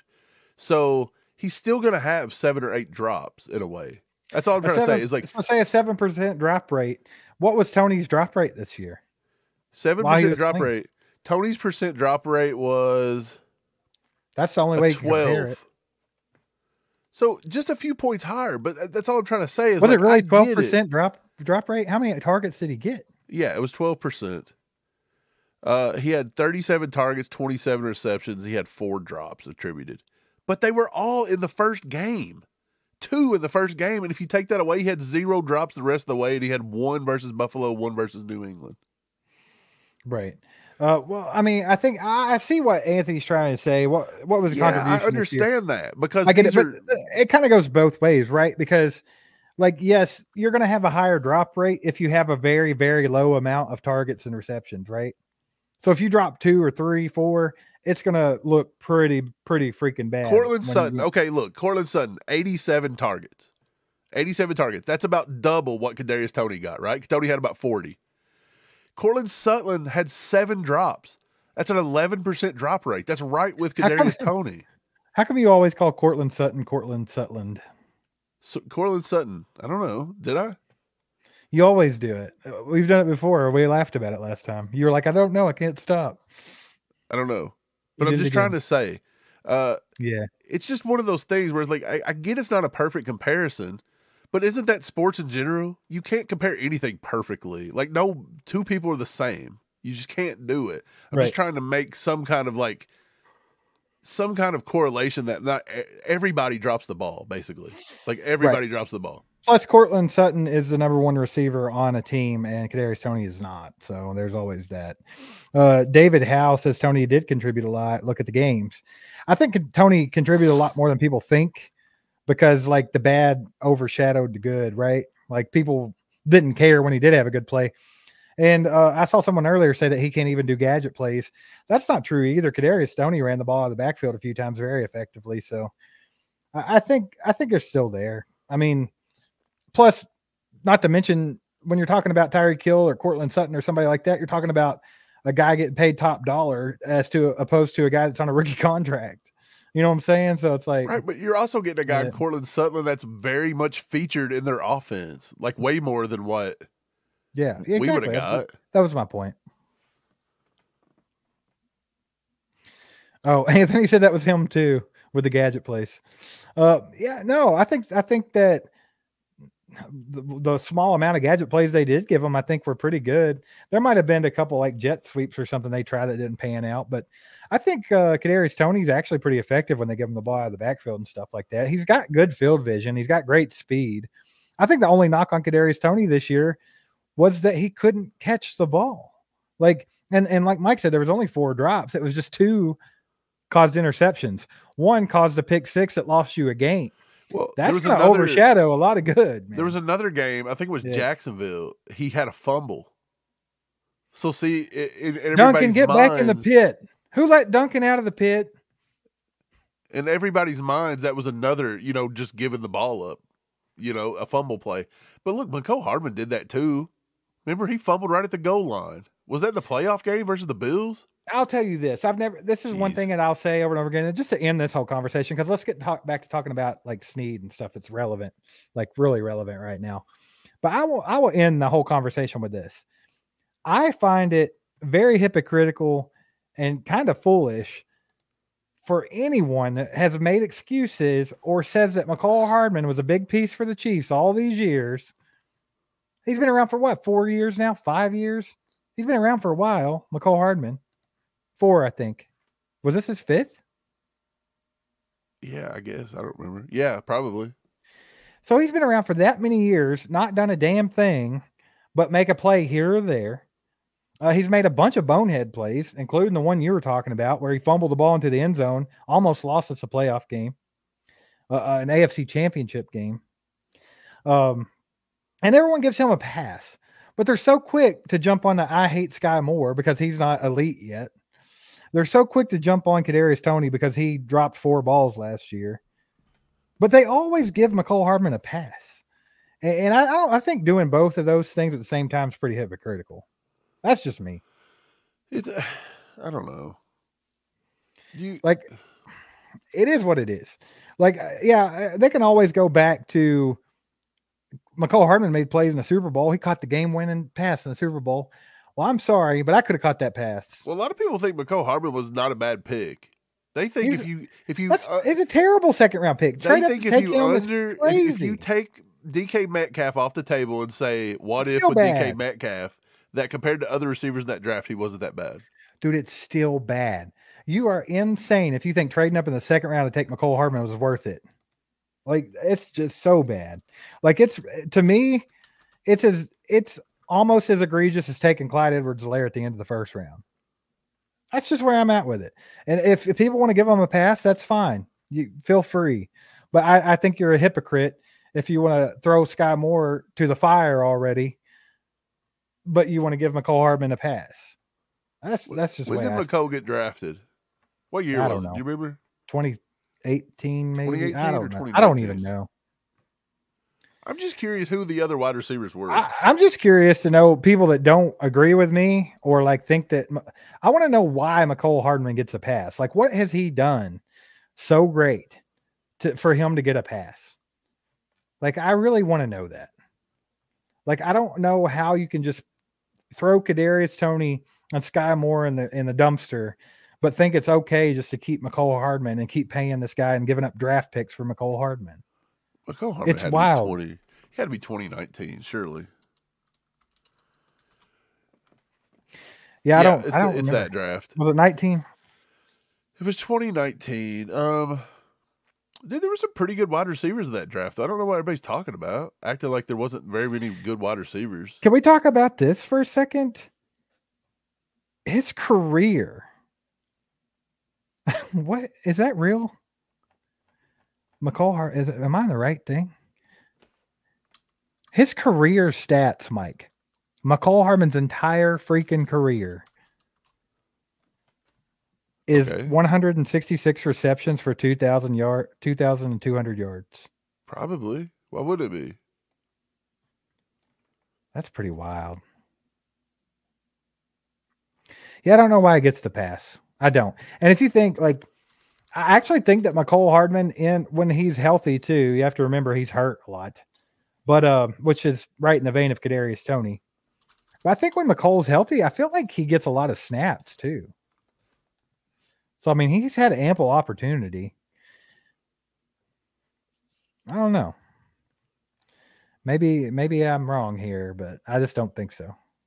Here's the wide receivers that come out in that draft, come out in 2019, and people think that McCall Hardman was a good pick. Preston Williams played for the Dolphins. He went undrafted. Hunter Renfrow went in the 5th round. Would you have taken Hunter Renfrow over McCall Hardman at this point? Probably, yeah. Deontay Johnson went in the 3rd round. Darius Slayton went in the 5th round, 171.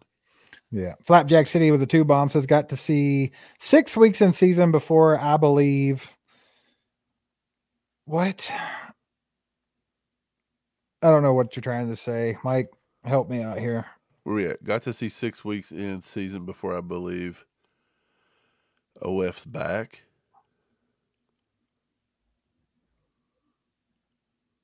Wait, I almost got it. He's got to see at least 6 weeks of the season before he believes that somebody's back. It's Who's cryptic. OF? Flapjack, are you trying to make us do work here? You're gonna have to clear that up for me. I'll answer you. McCole was lighting it up in the red zone before he got hurt. Iron Price with the 5-bomb. Appreciate you, brother.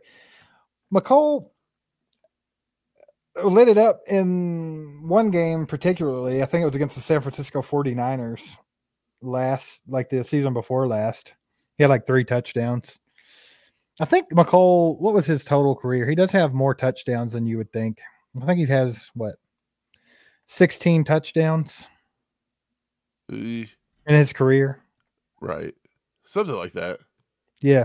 So yeah, if you go back and look at it, 2019, his rookie season, he had 6 touchdowns.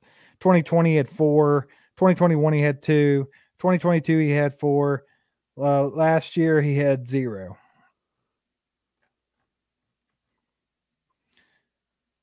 I still think that was a terrible. I don't know how anyone could think that was a good second round. You do pick, know. early second round pick.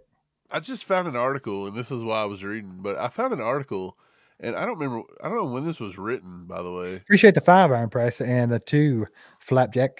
In 2020,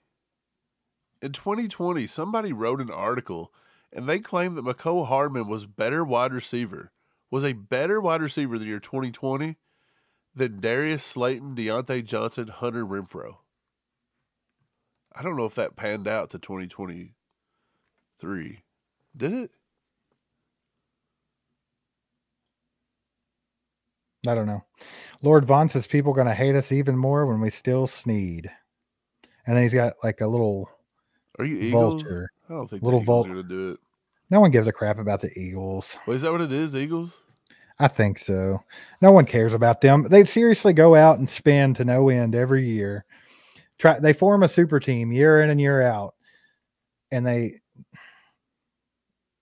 had a prayer the year before last, but they just couldn't beat the Chiefs. So I don't think anybody really is scared of the Eagles or cares. Let's see. I don't They think got a the running Eagles back. Would the Eagles even want Sneed? He didn't go to Georgia. That's true. Also, I think that there's going to be a bit of I think that Jalen Hurts might be a little pissed off right now because he's not RB1 anymore. They went and got Saquon Barkley, so there's a bit of some drama in the running back room there. Maybe. Yep. I don't Mike, know. you awake over there? I'm just I feel thinking. I feel I'm like you're thinking about a few draining. different things. I feel like you're fading on me. I feel like you're No, I'm fading just- on me. Well, every I time thought I was say by myself something for a and while. ask you, just kind of just ignore my question and say, "Let's move on." Mike, you haven't really said anything. You were reading a book, I think. No, Are you reading Harry Potter? I asked you. You don't even know what you asked. It was about Hardman. We've already been there. Hardman stinks. There's nothing else to talk about. He wasn't worth a second round pick. That's wild. The fact that we gave up draft capital to move up and get him in the second is egregious. And the fact that we gave up more draft capital to get him back for, 7 games last year where he was hurt, 6. I'm not a fan. Just not a fan of it. Oh, no. I didn't mean to click. Sorry. But while it's there, Jared says, Steve, this is the biggest arrowhead I've ever seen on a hat. Yeah, it is. Yeah, it's pretty big. It's a big old arrowhead. Mike, my bad. Hopefully you No, can I was find a bringing up comment. Duncan. He said, "Let me narrow my question. We seem to be keeping Sneed." Mike, he called us clowns. We don't care about I don't Duncan. know what he was talking about. I really don't even know who he was referring to. Clown to the pit. Like what? You can at least tell us, Duncan, why you called us clowns. Like what take did we have that you called the clown? I'm kind of curious about that one. But he says we seem to be keeping Sneed. I don't know if that's for sure, but we need more cap space. When might they extend Reed and or extend Omenihu? Keep in mind, it's all about money. Yeah, it is all about money. I don't know if they're going to do either one of those. I don't think they're going to. I don't think they're going to keep Omenihu. I don't know. Do what? I think there's way too much smoke around a Sneed trade for them to keep him. I think eventually the flame's going to light. I think it's wild that Chiefs Kingdom doesn't think Justin Reed is worth extending. That's an L take right there. Like, why wouldn't he be? He's been solid. Well, we've been saying that they need to extend Sneed or Reed. Mhm. They need to do that. They should have done that yesterday. They could have done that 3 months ago, and I'd have been fine with it. I think they need to cut Charles Omenihu. I like Omenihu, and it's nothing against him, but it's like this cat's not even going to play till like November. Like, why we're just going to hand out money for free? Like, Yeah. do something. Oh, here's there. one. Cody Irwin says, "Is anyone gonna sign MVS?" Cody, I wish somebody would hurry up and sign him quick because I have this sinking feeling in my stomach. Like, what if they throw him like a 1-year deal? You know where he might wild take, but you know where he may end up before it's all said and done? Miami. No. Back with Aaron Rodgers in New York. It's a possibility. I could see it. I felt like Aaron Rodgers hated him for dropping balls, though. I could see it, man. Could anybody else see that? I don't see it. Oh, Flapjack City says Hogwarts Legacy PS5, duh, bomb. Also, OF is offense. Okay, so now let's go back and find the question. Got to see 6 weeks in before I believe the offense is back. That makes more sense. There we go. I'm guessing it's because when you only give the $1.99. Late and we're old. We couldn't put 2 and 2 together. They limit how many characters you can type, so people have to like do all that weird stuff. But yeah, I don't think it'll take 6 weeks for us to see what the offense can do. Then again, it was kind of weird because remember we all had the feeling through camp and everything, through preseason when we were watching the wide receivers and stuff. We all kind of thought the wide receivers were looking okay. And then all hell broke loose once they got to the season. So yeah, I mean, a lot of people were on the whole thing like, "Oh, our receivers are fine," because we were big on trying to get D-Hop last year, and everybody's like, "We don't need him. We're fine with what we got." But then when we got through the season, like we got into the season, and Kadarius Toney was having a rough time. Sky Moore didn't develop like people thought he was going to, and then all of a sudden it was, oh crap, man! Like we have no receivers. Now Now we're 12, 13 weeks into the season. Patrick Mahomes is so pissed off, he's throwing his helmet on the sideline. He looks like he's just freaking beat. Like that's where it got us. So I mean, I don't know. Game Player says Kadrapius is the worst. Is worse than any receiver in the locker room. Mike, what do you think? You think he's the worst one on the roster? Who? Tony? Yeah. At wide receiver? Yeah. No, I think his potential's too good. I think the worst receiver on our team, and it's probably going to make everybody a little sad, but it's not McCole Hardman, though, because he's not even on the roster. I think it still has to be Justin Ross, don't it? Sure. If you go by talent-wise, nah, I'm not going to do it to him. We'll leave it alone. Who are you going to say? Nothing. The Goo says OF means something else in everyone's mind. Yeah, maybe he was talking about it was going to take 6 weeks of the season to see if Kadarius Toney was going to start in OnlyFans. Could have. Could be what it was. Maybe. Kirk says, heard the Chiefs were going after Tyler Boyd, but the Sneed situation is holding things up. I hope they don't. I just don't really think Boyd moves the needle very much. And who do you want to give up for Boyd? I feel like Boyd's no different than Justin Watson. Like it's that type of player. I'm just saying, right? who do you give up if you get Boyd? So now you would have Boyd Rice, and you would have Hollywood Brown. We've already discussed you can't cut Kadarius Toney or whoever. So who would be your six? Like we're not going to draft one now. I just think we're done with a receiver. More than likely. Until draft. In my opinion, I just don't see how a 30-year-old Tyler Boyd moves the needle for us. Yes, Anthony, we know Boyd's a free agent. Not an intriguing one in my book. I've never been on that. I've never been on the Tyler Boyd train. I'm not a fan. I feel like he's one of those players that can be decent if he has to be. Like even with the Bengals, it's like Tyler Boyd would step up a little bit and be a decent, like a a decent target if T. Higgins or Jamar Chase were out and hurt. You know what I'm saying?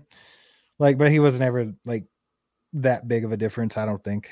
I kind of feel like it'd be the same way on the Chiefs. Aaron Price says, wish he would have grabbed Adam Thielen. I kind of liked Thielen last year. I thought he had enough in the tank to have gave him a shot. Yeah. But they kind of, I guess they thought Justin Watson did that role. I really do think that's what they think of Justin Watson. I think they think he's kind of like the Adam Thielen type player. And, you know, in all fairness, I will say that Justin Watson, he made some plays, man. He did. He made some clutch plays too. So, I mean, I hate hating on Justin Watson. That's why I didn't mention a minute ago where I think that he might be the least in the locker room, like as far as the wide receivers go. Like if you go pure talent and like ceiling, do you think he's the lowest on the list? I don't. I think Justin Watson's fine. I'm out of our wide receiver room. Do you really think that like Justin Watson has proved more in a game situation than Sky Moore? He's proved more in a game situation. Sydney, you're right. Cornell Powell, but yeah, he's on a practice squad, so I don't even consider him in the conversation. He's proved more than Sky Moore. He's proved more than I get it, but Justin Ross. Is his ceiling higher than those guys? I don't know. Do you feel like if he... It's not. Do you feel like if Justin Watson... And I don't know, but I do know he's super fast. I do know he runs pretty good routes. Do you think if he was given the same kind of thing like a Sky Moore, where like you could just put him in a slot and let a QB pepper him over and over again, do you think that he could be good? Who, Watson? Yeah. Yeah. Like in a 2000 a Tom Brady-esque Patriots he was offense. With Tom Brady. He was with Tom Brady. Well, that was in Tampa Bay. The offense in Tampa Bay was a little bit different than the offenses Tom Brady had in New England. I will say that. I would almost say that the Tampa Bay offense with Tom Brady was more along the lines of the Randy Moss offense they had in New England than like the Julian Edelman guys. Right. Yeah, I don't want to hate on Watson. I think he's a very valuable player, especially for what we pay him. And he's been very clutch. He's made big plays. But I feel like someone like Justin Ross. Like I feel like Justin Ross's ceiling is an X receiver in the NFL. Do you think Justin Watson could ever be that guy? No. No. Isn't it also weird that he does have Justin Watson to you look like he's 6'2", 215? He don't, but he is, yeah. Isn't that crazy? Like, he's basically almost the size of an X receiver. Do you feel like if we had Ladd McConkey that he is similar to what Justin Watson is, but he would be much more effective and have a way higher ceiling? The way Andy uses Justin Watson, yeah, I could see him being similar. But think he like drops the ball better? a lot, but he only had 4 drops this year off of. I mean, you have 52 targets. That's the same as Kadarius Stoney. He drops more than anybody in the NFL, duh. So I'm saying, and he had 2 against Philly, so he had 2 in one single game. So he made a lot of clutch plays, though. Like I can forgive a drop here and there if you're out there putting in work, like doing it when we need it. Right, and that's that big bomb play against Minnesota where Mahomes threw that up. Mikey caught a ball in the Super Bowl, like on a pretty big play that was clutch. He caught one. Was it against Buffalo where he got his feet down on Lego? It's pretty good. Lego. Is Lego messing with me? Why? He says Watson over Rice, KT, and Ross. Huh. Lego. Did you work a double at the Waffle House tonight? I don't know if I can put him over Rashee Rice. No, I don't think I do. I mean, Rashee Rice had a good year, and it's possible. Does Rashee Rice take a step back next year? He overperformed this year. Do you think he takes a step back, or he maybe just sits idle for a year just because teams now have a full year of him on tape and they may know how to game plan for him? Or do you Who? think just the fact that Hollywood Brown comes in, Rashee Rice goes to the next level? Rashee Rice is going to continue to get better. I I'll think tell he you will why. too. I don't have a problem with I him. don't think there's any mystery to what Rashee Rice is. I think he's a guy that, is going to get his targets and he's going to create yak. I don't think that you can necessarily game plan for that, especially when you have Travis Kelce out there now, Hollywood Brown. I don't think it's like you could focus on it and be like, we can't let that guy get the ball. Like he's always going to do his damage by finding a soft spot in the zone and creating yak. And he got pretty good at finding those spots in the zone late in the season. And I think that's why he started to, trend up. Right. Joey says you guys are gassing Ladd too much. He barely did anything for Georgia this year. Joey. He was injured. He had a back injury. He had a foot injury. Go watch the tape. Go look at Ladd McConkey. He's a better route runner than almost anybody in the draft. Yeah, I think. If we're gassing him, everybody is. I think Daniel Jeremiah just put him in his top 30. Yeah, a lot of people think there's no way he makes it out of the first round. Impossible. I think he's a late first rounder to early second rounder. His pro day the other day at Georgia was absolutely breathtaking. Dude, I challenge you this. Who said that? Joey. Yeah, Joey, go watch tape. Go watch some tape on Ladd McConkey and really watch Ladd McConkey. Watch the way he runs routes. Watch the way he paces himself. Watch the way he literally leads DBs in the wrong direction and just absolutely makes them look foolish sometimes. He's that guy. Now, will he blow up to be a Cooper Kupp? That's yet to be seen, and that's hard to do, but the potential's there. There's a few wide receivers in this draft. There's a few guys that are big potential, right? So if you look at the draft, there's some clear cut guys that are going to do well. That's the top 3. Harrison, Neighbors, and Odunze are all going to be pretty good in the league. I think Odunze may be a guy that maybe don't pan out as much as people are big on, but at the same time, I don't think that. But then you've got guys in the middle of the board like Brian Thomas Jr. and Adonai Mitchell, and you're like, well, these guys have tons of potential. They may need a little bit more work, but those guys could be alpha wide receivers, right there in the middle of the first round. So then you look at your next group, and it's Xavier Worthy, Ladd McConkey, Ricky Pearsall, Xavier Leggett, Keon Coleman. If you don't think Ladd McConkey is the best route runner out of all them, minus Ricky Pearsall, I'd say they're pretty neck 1A and 1B. Those two guys are the most ready-made, ready to come in and play instantly there are. So there's no working. There's no coaching them up. These guys are going to get the offense and come in and do well. You know what I'm trying to say? So those are can't miss kind of guys. So would you rather have a guy like that, Steve? That's he runs a 4.39, right? Ladd McConkey. He runs a 4.39. He runs routes buttery smooth. Or would you rather have a guy like Xavier Worthy who's smaller, but he is faster and quicker and shiftier, could be a bigger home run threat, but you're going to have to literally work with him? Would you rather take the sure thing, or would you rather have the dynamic upside guy? With the Chiefs situation right now, I want the sure thing. I want the guy that can come in and plug and play. I think I would rather have that guy too. I think even at 32, if you reached, and I don't even know how much of a reach it is, if you was to reach on a Ricky Pearsall, I'm fine with it.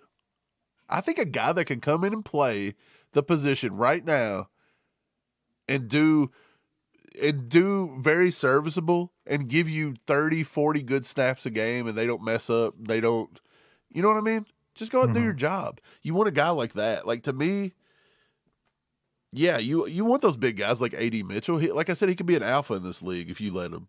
He could literally be like a C.D. Lamb if you'll let him, but he's got to get his attitude right. Prince Tiger says, damn, Justin Watson's 215. Probably that's the reason he can't run fast. You can put him at the edge for sure. Actually, he run a 4.4. He's a 4.4 guy. He's pretty fast, actually. Justin Watson is. Justin Watson flies. Deceptive. Joey says Cooper Kupp only had one good year. Where you been at, Joey? Cooper Kupp had 869 yards in his rookie season with 5 touchdowns. 2019, he had 1,161 yards with 10 touchdowns. 2020, he went for almost 1,000 yards. 2021, he went for almost 2,000 yards with 16 touchdowns. Then in the following 2 years, even though he missed games because he was hurt, he still went for 812 yards, 6 touchdowns, and 737 yards, 5 touchdowns. Cooper Kupp is not a one-year guy. He's been it every year. Cooper Kupp's only thing is injuries. Like he's like, I wouldn't go as far as saying he's injury prone, but he's definitely not had. Did you know great Justin luck. Watson ran a 4.4 flat at his pro day? Yeah, I told you he's pretty fast. And you know what? They actually have him measured in professionally at the NFL Combine, 6'3", 225. So he's actually, I don't know how the 6'3" to 6'2" thing got off, unless one of those were just wrong. But his official height says 6'3", and his official weight was 225, which means he could have maybe lost weight. You know, that's something they'll do all the time. But that's pretty crazy. 6'3", 225? Like, Lance Zierlein actually compared him as a 4th to 5th round draft projection and compared him to Chris Hogan. That was his player comp on him. Chris Hogan. Because they're white. You got to compare the two white. You always have to. Yeah, that's what they always do.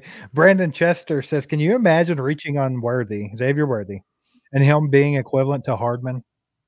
We'd be calling for Veach's head. Yes. I don't know if you can really call for Veach's head at this point because he's proven to be so, I mean, look at the last 5 years. But it would definitely start making you question some things, that's for sure. Look, wrapping this back around to L'Jarius Sneed, it's pretty rare to get player for player deals in the NFL, but we just seen one the other day, didn't we? I don't know, did we? Oh yeah, it was Kenny Pickett. Was it he traded for a player? No, I think they traded a pick for him. Who was there was a player for player trade. I can't remember who it was. But by the way, what if we would have threw Sneed, and what if you got it like a Cooper Kupp for Sneed kind of deal and played with it a little bit? Why didn't the Chiefs ever explore that? Because the Rams needed a corner. I'm sure they've explored all these options, right? I'm pretty sure they've looked at everything. I'd have been kind of fired up to pull in Cooper Kupp. Him and our pull in option? Hollywood Brown, Cooper Kupp, and Rasheed Rice. It's getting Plus unfair, a draft man. pick. Yeah, that would have been nasty. More than likely, they wouldn't have dealt Cooper Kupp, though. Yeah. Yeah, Anthony says Kupp's injuries have been the kind that take more than a year to 100% recover. And he catches everything and was open all the time, no matter the coverage. That is 100% true. You know what's funny, too? When he come out, he actually fell in the draft because why? He ran like a 4.61. Right, and you know what? Keon Coleman. Yeah, I saw where somebody said Coleman slept on. Puka Nacua run like a 4.6 something too. Yeah, so Coleman's going to be a beast. I think we overvalue speed just a tad bit. Well, what's funny is, then again, you always have to compare the white guys to the white guys. But I do say that Ladd McConkey's in that Cooper Kupp range, and it's because of the things you just said, Anthony. Like, I feel like he's a guy who's just such a good route runner. I think he's always going to be open. Like, I feel like he's always going to be an option to throw to. He's just smart, and he knows where to be. Yeah, I agree. I'm looking right now. I'm trying to see if I can find any more Sneed news going down. Everybody's trying to figure out what's going up with Sneed. Chief Kelsey said there was a player-for-player trade. Yeah, I don't remember who it was, but it did happen the other day. Gil with the freaking 10 bomb. Appreciate you, Gil. He says, overhaul the offense, but leave the defense mostly intact. Keep the big names on the roster where possible. I agree. I think that's what you got to do. I think that's what the Chiefs have been doing. I think that's what they're proven to do with signing back Chris Jones. It would just been silly not to. I think Sneed wasn't really a big name until this season. Now he's not a household name, but most football fans know who L'Jarius Sneed is now. But I just feel like he's at a position where it's just hard to pay that much. So I'm with you. I think if like this defense, Mike, even if you lose Sneed, you take a bit of a step back at the corner position, but not like as much as people think. And then you still cut Chris Jones. You still got your linebackers out there. You did lose Willie, but I mean, Leo's been stepping it up. Do you think the defense really takes that much of a step back if you just leave it alone? Like if you trade Sneed off for draft picks right now, but then you really focus on loading the offense up, do you think our defense is close to what they were last year, but all of a sudden our offense is right back to where they were 2 years ago? I think the offense definitely gets better, obviously. The offense is better because of Hollywood Brown. I don't think people really understand what putting that amount of speed back into our offense looks like. He was right there with Tyreek Hill. He may have ran a faster 40-yard time than Tyreek Hill at the combine. I'm not for sure. Right. I could have lied about that just now. Who'd you say? It was pretty similar. I said he may have run faster than Tyreek Hill at the combine. Who? I'm not for sure. Hollywood Brown. I don't know if Hollywood ran at the combine. He ran a 4.2. I'm just saying his pro day. At his pro day. He ran a 4.27. I don't know what Hill did. Right. I can't. Okay. But point is, that's a lot of speed. So I think our offense is automatically better with that. And Veach will go to the draft. We are going to draft one. There's no doubt about it. Now, will it be first round? I don't know. His MO is second round. Whether he moves up, moves down, whatever. You can't really move down the second round. That's impossible. But I do think our offense gets better. No doubt. So no doubt the offense is better. Does the defense get worse? Slightly. Sneed is good, but the way our defense is designed is we're still going to get after the quarterback. They're going to do everything they can. And honestly, even with Sneed gone, I still think our biggest need is a pass rusher at defensive end. I still don't even think it's a corner. I think Josh Williams is going to be completely fine. Najee's going to be back, and he was already playing for first-team reps before he got injured. Nick Jones has been injured all year. He was playing pretty well. We're still going to take a flyer. They brought in the kid from UK that was with Dallas. He's still on the team. By the way, people are forgetting we brought in some wide receivers. We brought in Shi Smith out of South Carolina a few years ago. He's on the team right now. Like he signed a futures deal. Shi Smith, they signed somebody else. I'm not saying these guys are going to make the team, but we've got a lot of like depth to look at. So there are going to be a lot of things. And Nico Remigio's still got a shot. But yeah, I don't think our defense steps back as much as we think. I do think Josh Williams is primed to be able to step in. Is he going to be as good as Sneed? No. But Sneed, people forget how good Sneed was this year and think that Sneed's always been this good. Sneed had one great year this year. He did not have a great year the 3 years prior. He had a good year, and then his first 2 years were pretty decent, above average. But I'm just saying, like, he's not been locked down, shut down this great 2023 season his entire tenure. It's not been like that. Right. Yeah, appreciate the 10, Gil. Man, Joey, still saying Cooper Kupp's overhyped. Joey, I'm sorry, but if you're averaging over 1,000 yards a season and close to 10 touchdowns, like a season, like that's crazy. That's crazy talk. And you have to remember he's probably missed a good season to a season and a half in injuries. DJ and he Reader's, still averages that. Yeah. Reader's off the market, by the way. He went to Detroit. Yep. We can talk about this. If they go to the draft, Steve, who do you like in the draft to replace L'Jarius Sneed? And do you think they have to take somebody early? Because we know Veach hits late. But how good is Veach? It seems like he gets overhyped as like this wizard of corner depth. Well, he should, right? But I'm just saying, like, so how good is it? Because Justin Watson is a serviceable corner, but he's not necessarily, like, if you had to go into the season starting him at corner, you don't feel that good about it. You probably draft. Josh Williams, I'm fine with. But we haven't got to see, like, Najee was doing well, and I think he's a fine depth piece, but if he had to be, like, the number 2 with Trent McDuffie, I still maybe get a little worried. Yeah. Again, Nick Jones, you still get a little worried. So it's like, he gets serviceable guys. It depends. Okay, look, I don't think you're going to, first of all, by replacing Sneed, it doesn't necessarily have to be a player that plays like Sneed. If you want to replace Sneed for exactly what Sneed is, I think TJ Tampa, which means you'd have to go second round.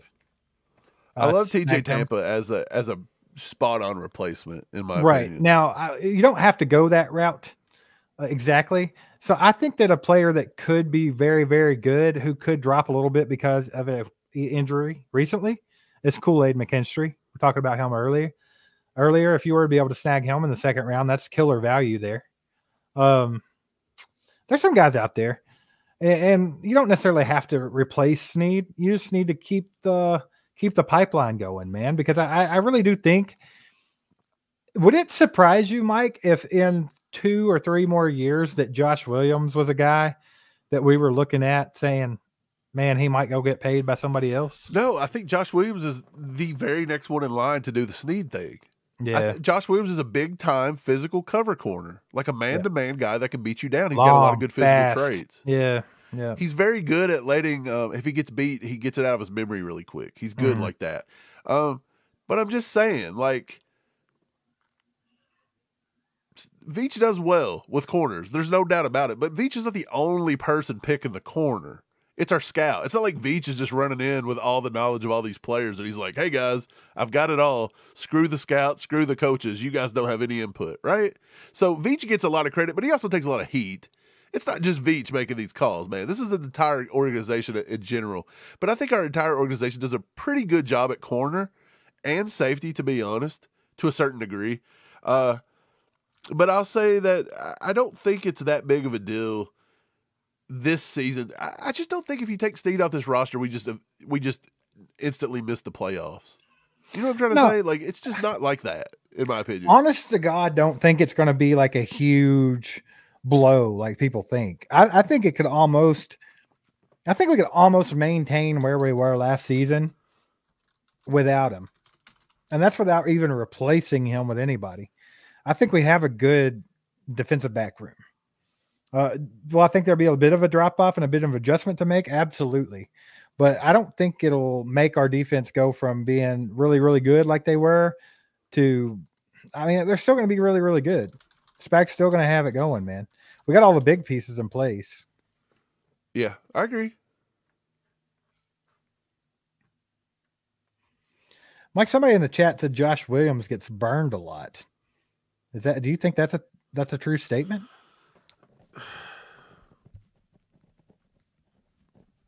I mean, okay, look, you got to remember all this. All this is true and all this could be untrue at the same time. Like we've always said this. Josh Williams is a kid that comes from HBCU, Fayetteville State University. Please raise your hand if you even know what that is. If you know who the logo is of a Fayetteville State, you know what I'm trying to say? If you know what the mascot is, let us know. Because most people don't have common knowledge of that. I'm sure you can go to Google. But the point is, trying to make that jump, and you're telling me in 2 years he's not going to get burned at some point? Like, again, if you go back and look at, here, I'm just going to do a little exercise. Josh Williams, by the way, he ran a 4.53 at the combine. And people's like, oh, that's slow. 4.53 is not that slow. He's a 0.08 seconds off of a 4.440. And if you don't think his 33-inch arms are going to make up for that, you're out of your mind, because we've seen him tip a few balls that got picked. Mainly, wasn't he the one that tipped that ball against Burrow and we won the AFC Championship game over that a few years ago, wasn't it? Yes. Or maybe he was the one that picked it. I don't know. But anyway, I'm going to go and look at Josh Williams. I'm going to look at some of his coverage scores for his first 2 years in the league. Well, I mean, his rookie season. And try to compare. His rookie season, he did let up 374 yards and 5 touchdowns. So that sounds pretty rough, right? Like a 56% completion rate against him. But if you take that from the first year to last year, it went down to 141 yards and 2 touchdowns. So that's a pretty significant improvement. Not to mention, if you were to go back and look at the rookie season of Sneed or L'Jarius Ward, you're going to see similar numbers. I'm almost positive. L'Jarius Sneed's coverage grade this year was a 72. Josh Williams was a 72.6. Now, granted, he only played 323 snaps to Sneed's freaking 900. Right. There's no comparison there. Sneed's better. Yeah, there's no comparison. Again, these are hard to do, but you try to look for like similarities. So, for example, if you go back to Sneed's rookie year, let me find one where he played similar. So, for example, okay, here's one.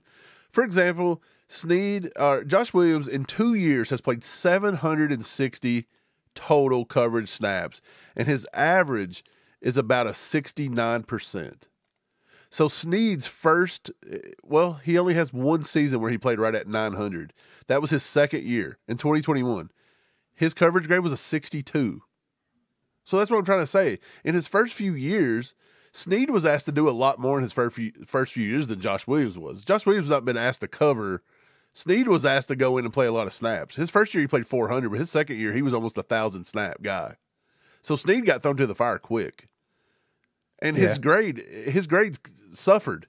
Sneed's first year where he played 900 snaps was a 62 coverage grade and a 64 defense.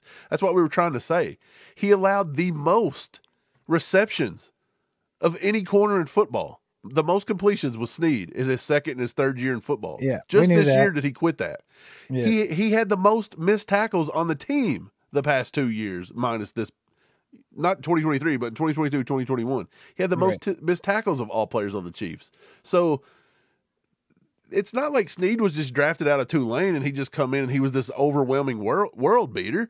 He was made into what he is. He was molded. Josh Williams is only getting 300 snaps a season. Do you think if he now has to go up to 900 snaps this year, I think he learns quickly, in my opinion. You know what I'm saying? Like, all the intangibles are there, in my opinion. Yeah, for sure. Yeah, it's hard to see the future on this kind of stuff, but I think you're fine though. I really do. I don't think it's like a huge blow, especially if you start accounting in the money factor. Lonnie says, exactly what area are we lacking depth? In my opinion, offensive line, defensive line. Pretty much it, right? By defensive line, it's just end. Yeah. It's defensive end. Yeah, well, now that they've re-signed Mike Pennell, Derek Nottie, Turk Wharton, you got Chris Isaiah Jones. Buggs, you got Neil Farrell Jr., and then, of course, Chris Jones. Right, so defensive tackle is going to be fine this season. Solid. Edge-wise, we're looking at Carl Loftus, Felix. B.J. Thompson, and Charles Omenihu. That's it. And Charles Omenihu could get cut. Malik Herring. But look, do you really want to go into the season with Malik Herring being your guy? No, but I do think he puts in valuable snaps sometimes and don't get enough credit for that. Do you think Malik Herring could maybe be a poor man's version of Mike Dana if we don't sign him back? I don't think Malik Herring's ever going to get after the quarterback that much. Do you don't think Malik Herring could even get to Mike Dana's floor? I don't see it. So far, what I've seen from Malik Herring is that he sets the edge very well, and he's helped a lot in run defense. That's what I see. I don't see him. Now, I think he has made a play or two as far as sacks go, but he don't seem – I don't feel like he's going to be the type of edge rusher going to take a game over or anything by any means, or even like Mike Dana had games where he did that, though. Like there's a Chargers game where he hurt Justin Herbert. He's gone off that game. You know? Right. I don't see that. But to be honest, I think pass rush. We have got to get some pass rush. Look, there's a lot of people that still think George Karlaftis is not like a clear-cut number one pass rusher in this league. And I think he's kind of like the T. Higgins. He's right there on the verge. Dude, what else can George do in 2 years to make you think that he can't get there? I mean, this guy's been phenomenal. He's on the verge. Yeah, right. I'm just saying if someone that don't think because that. he doesn't look. George doesn't have the greatest, pass rushing moves. He doesn't have the greatest closing speed. So he is going to have a ceiling. I don't think like he's going to get to like Reggie White in his career. Like it's just not happening. So I'm just saying like he's a serviceable number one, but I don't. Kind of like T. Higgins. If T. Higgins was your number one receiver, he's probably a serviceable wide receiver one, but he's not like going to be Justin Jefferson. That's all I'm trying to say. I think that I mean, is he ever going to be TJ Watt out there getting 22 sacks? That's my point. That's all I'm trying to say. I doubt it, but I think that he could definitely be 15 plus. I'm not trying to say that Karlaftis stinks. I'm not trying to say he's not good. I'm just trying to say you still need somebody on the other side, and you still need depth and rotation. Right. I really think so. I think we need to see a big step from Felix this year. I think that makes a big difference. If they opt to keep Charles Omenihu, which I don't think they will. Do you think that they will? I feel like saving $7 million on a guy that's not going to play next year. I don't know. It seems like a no-brainer, but I don't know. I think they have to look. A lot of people talk about Darius Robinson in the draft. I think that's a good target. I'm with you. They have to pass rush is necessary. Mike, we were talking about the other day, even though I don't know if he exactly fits into our scheme, but Hassan Reddick. Right. He could be available, right? Hassan Reddick. You know what though? He's not like necessarily like your prototypical pass rusher. He's a beast though. But it's situational kind of guy. Like, and they still stood him up like a linebacker a lot. And we don't really. I mean, I don't want to say we don't do that because we'll do that with Leo. We'll do that with Willie sometimes. But I don't know. Right. Yeah, and then of course, like we said, the offensive line depth too. We still got to figure out what the hell we're doing with left tackle. I almost doubt that they will go into this season just saying, Wanye, you don't even have to fight for this spot; it's just yours. Like something tells me they're either going to draft somebody or sign back Donovan Smith. They're going to do something where there's other option besides putting a second year in there and being like, here you go. Block for Patrick Mahomes' blind side. You know what I'm saying? So other than that, so I think they got to figure that out, but definitely need depth all across the offensive line. Not only do they need it right now just because there is none, we've lost some guys, but they also have a lot of big contracts coming up next year. So I think they got to start looking at offensive line. So that's the two positions I think that they're lacking depth, basically. Just do you agree with this? George Karlaftis is ranked total tackles, 26 total tackles what he had last year. He's tied for 39th defensive end in all football with 26 tackles, tied for 39th. 8 assists, tied for 55th. Sacks 11, he was tied for 18th. So he was a top 20 sack guy. That's huge. His overall grade was a 64, and his run defense was a 58. So I'm just trying to say, like, is he a complete 1,000% great top 15 guy in the league? It's very debatable. Can he get there? I don't think there's a reason he couldn't get there, but where he sits right now, I don't think. We have to think there's 2 defensive ends on every team, Mike. So top 15 is the elite of the elite. That's my point. But you're always after an elite guy. You're always after that top 15. Like the Chiefs want a top 15 guy. I mean, if you're one of the top 32 edge rushers in the league, that puts you in the top half of all edge rushers. Yeah. So I mean, I think George is definitely in that talk. Yes, he's a serviceable guy at number 1, but you need 2. And in the way the league's going, you not only need 2, you probably need 3. And you definitely need a guy like Chris Jones because the faster everybody's getting the ball, you need a guy to come up the middle. Like you just need somebody in the face quick. I think that's another reason invaluable. I think that's another reason George is struggling in this era. I feel like maybe 15 years ago, George Karlaftis would have probably had 25 sacks in a year. But nowadays, everybody's just get rid of the ball in 2 seconds. Get rid of the ball. And you know what I mean? He's not that fast, close the gap. I will tell you this. I will tell you this. From rookie season to second season, George gained a half step at least because he started closing on plays. George is the type of guy that's going to put in every bit of effort to get better and to do better. So I think a lot of improvement coming from him. And I think we'll continue to see that year to year. Yeah, I agree. Brandon says, would you take a shot at either of these injured tackles, Bakhtiari or DJ Humphrey? You know, is Humphrey the guy that they just cut from for Arizona? Tennessee? Oh, Arizona, I meant. I don't know. I don't like him. I think DJ Humphrey could play, but with that injury, when's his slate to come back? I don't know. I don't either. Don't know.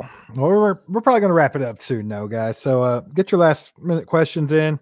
Appreciate you guys for being here. Shout out to all the people that put in super chats tonight. We've yet to add a member to the ACU crew tonight. No new members. So if you guys feel the need to help grow the ACU crew, throw out some memberships. Let's add some of these people in. We've had over 1,000 in the chat for most of the stream. It's been crazy. Let's get some of these people in the ACU crew. But definitely appreciate you guys. So shout out all the people that did the super chats. Hit the like button if you haven't done that. Hit the subscribe button if you haven't subscribed yet and you're a Chiefs fan. And just real quick, while I'm plugging stuff, merch.allchieftUp.com. I got your all horned up shirt on there with the apostrophe. That's a little tiny arrowhead. So that's on there. Merch.allchieftUp.com. Get yourself some merchandise. And also patreon.com/allchieftUp.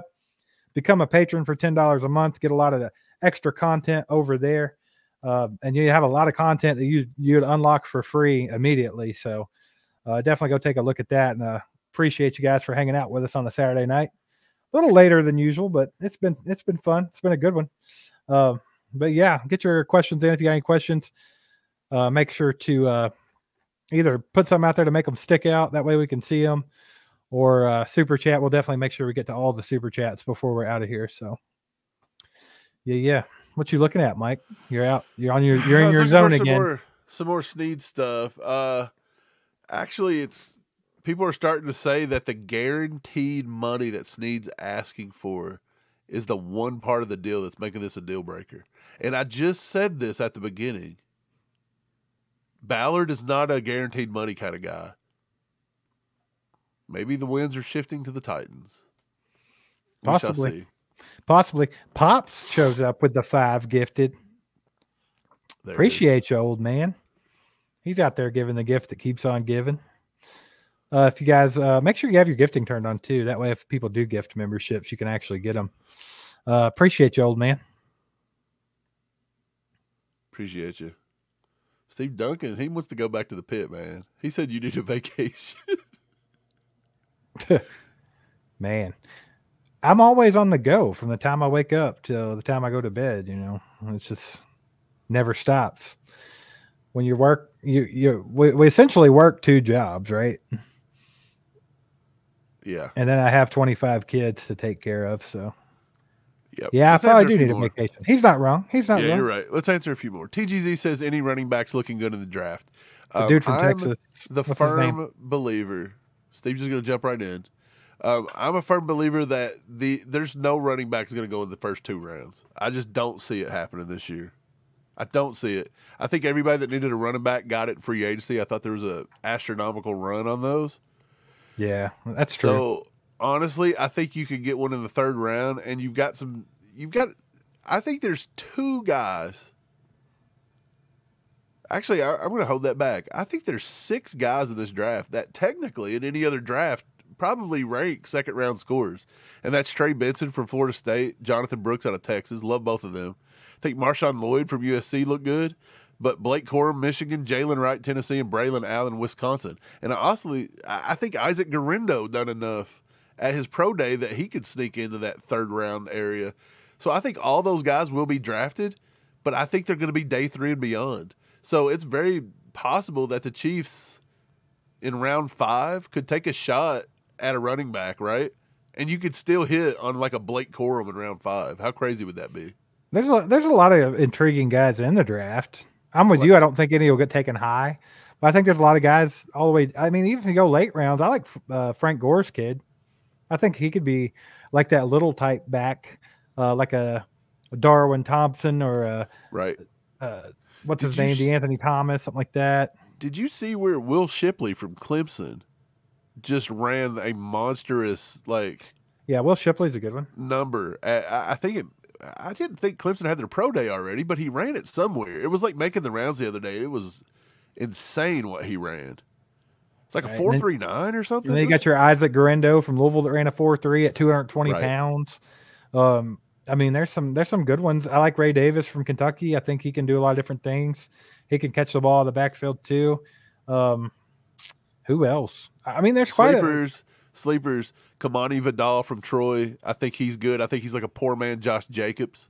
A lot of people Cody like Schrader out of Missouri is good. What's his name? Yeah, the dude from Rasheen Ali. Ali. Of course, you got Bucky Irving out of Oregon, but dude, Dylan Loeb out of New Hampshire, I think is good. Jaden Sheridan out of Monmouth. Those are a couple guys that can catch the ball in the backfield and play. Yeah. I think you're looking pretty good. Even the UDFA market, man. There's a couple kids. Jace McClellan out of Alabama could probably be a UDFA. Dylan Johnson out of Washington could probably be a UDFA. So you've got some guys there. So We'll see. I do think it's a good draft to grab a guy late. Yeah, I think so too. Leaf Sensor Tube says, "What a good pops." He's a pretty good one. Yep. We got pretty lucky in the old man department, so that's cool. Maddie Matt says, "Yo, Steve, where'd you get that dope hat?" So a lot of people already know this. I get asked this a lot every this time. Hat is like the topic of all channeled like happiness. So since I hate almost to, the beginning of time. I hate to burst your bubble, Maddie Matt, but this was an in-store exclusive from Lids. It was I want to say 3 years ago. 2021. And we just happened to be in Kansas City, Kansas at the time. We were at camp. Yeah. And no, we weren't even at camp, man. Was it not? I thought it was camp. We went. Might have been. I don't know. We were at Legends, and I got it in Lids there. It was an in-store exclusive, and I don't think they've made any more. So, I mean, they're probably not easy to find. There's a black one like this as well. I almost went the black, but I like the silver, so I got the silver. Maybe on eBay or something. I don't even know what you would search. Honestly, I've not been able to find them. I've kind of looked, haven't found them. TGZ with a gifted. Appreciate Let's go, baby. We also got Gamer Player 3000 with the 5 bombs. Says, who will be our left tackle? Contracts next year for interior O-line. Should we address this now? I think so. I think you got to look at left tackle. Could you, we talked about reworking Tooney before. They did that last year. But could you go ahead and extend Creed or Trey Smith or something like that? Could that be something that would help the cap space this year or no? Yeah, you could. Geez, I don't know if you want to do it now that we've seen the daggone contracts that come out. But, right. But I mean, is that an option though? You could. Look, if they know, okay, look, just for example, if they know Bolton is the guy of the future and they're going to keep him 3-4 more years, why couldn't you sign him this year? You don't have to do it next year. You take a little bit of a cap hit. You know what I mean? Like you free some cap up this year. You can maybe make it to where you free a little cap up next year. Or maybe you have like restructured cash options or something. Kind of like Chris Jones is going to be restructured again next year. I firmly believe it. I think next year he hits $35 million on the cap or something. They're going to restructure him somehow. Probably like a Mahomes cash option kind of thing where they'll convert it. But yeah, it wouldn't surprise me, Steve, if you was to get a pick. Whatever you get for L'Jarius Sneed, if L'Jarius Sneed gets traded, I think you need to invest it in the offensive line somehow.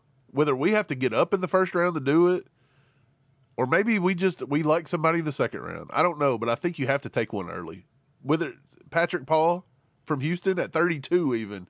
If you reach on Patrick Paul, you reach on him, I guess. But they need something. I think you need something. Okay, so I read this somewhere earlier, Mike, and I want to get your opinion on it. Oh, geez.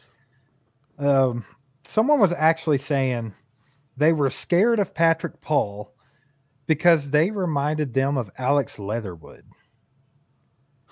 From Alabama? Do you see any comparison there? Their size, I think.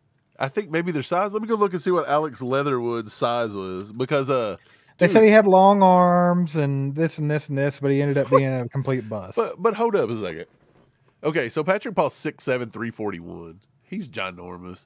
Alex Leatherwood was... Let's see if I can find his exact combine stuff. Because from what I can recall, I don't remember them being very similar, but... No. Alex Leatherwood's 6'5", 312. They're not even in the same ballpark. Patrick Paul is 2 inches taller and 30 pounds heavier. Yeah. And I'm pretty sure his arms are way longer than 33 7/8. I want to think Patrick Paul. Let me get that. I'm hoping, you can go on, but I'm hoping that they were just saying that they were afraid he'd be a bust like Alex Leatherwood. Right. Because I don't remember there being much of Patrick Paul has 36 1/4 inch arms. Yeah, see, that's a whole different player, right? Chris Jones has the longest arms I've ever seen in my life, and they were 33 1/2. This dude has 3 inch longer arms. Dude, you can tell when you see pictures of him. Yeah. I mean, coming long out arms. of Houston, not the greatest of,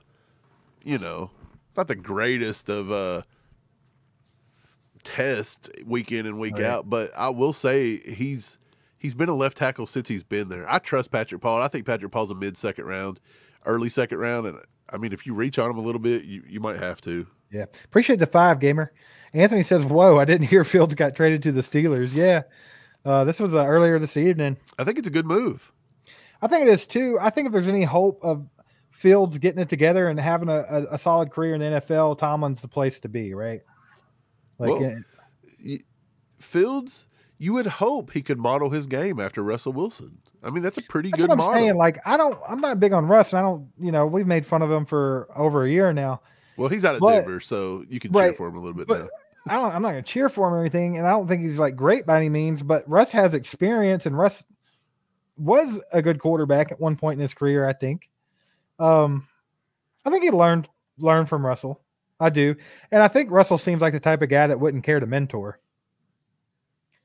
I'm sure it's not going to hit just right that he thought he was going to start, and all of a sudden he's probably not. But I think it's a good situation for Justin Fields. I think he definitely won. Right. David House says, you guys don't remember Jack Stedman, do you? Was he the catcher for the White Sox that named the pitch? The masturbator? Yeah. He said, was that Jake Stedman? I think it was Jake Stedman. Okay, I don't remember Jack Stedman then, but yeah, I remember Jake Stedman. He said, here comes this ball. It's called the Annihilator. He said, if you hit it, you could name it. No. What was the other one? It was, he kept naming them. And he's like, I don't have a name for this one yet. If you get a piece of it, you can name it. And he hit it completely out of the park. He cracks it like 500 yards. I'll call it 500 feet, not 500 yards. I'll call it the masturbator. Call it the masturbator. Man, Major League was such a good movie. It's got to be the best baseball movie of all time, possibly the best sports movie of all time, in my opinion. Pop said teach Creed to snap the ball again. Creed had to change hands. He's struggling. Well, yeah, Mahomes, he was a lefty. Mahomes wanted to snap it right-handed. So he's a lefty doing a right job. I wonder why Mahomes wanted him to change. Why? Let's put our heads together. What could Creed do in his spare time? If he's a lefty and he needs to be a righty, what could he do in his spare time to get better ambidextrous?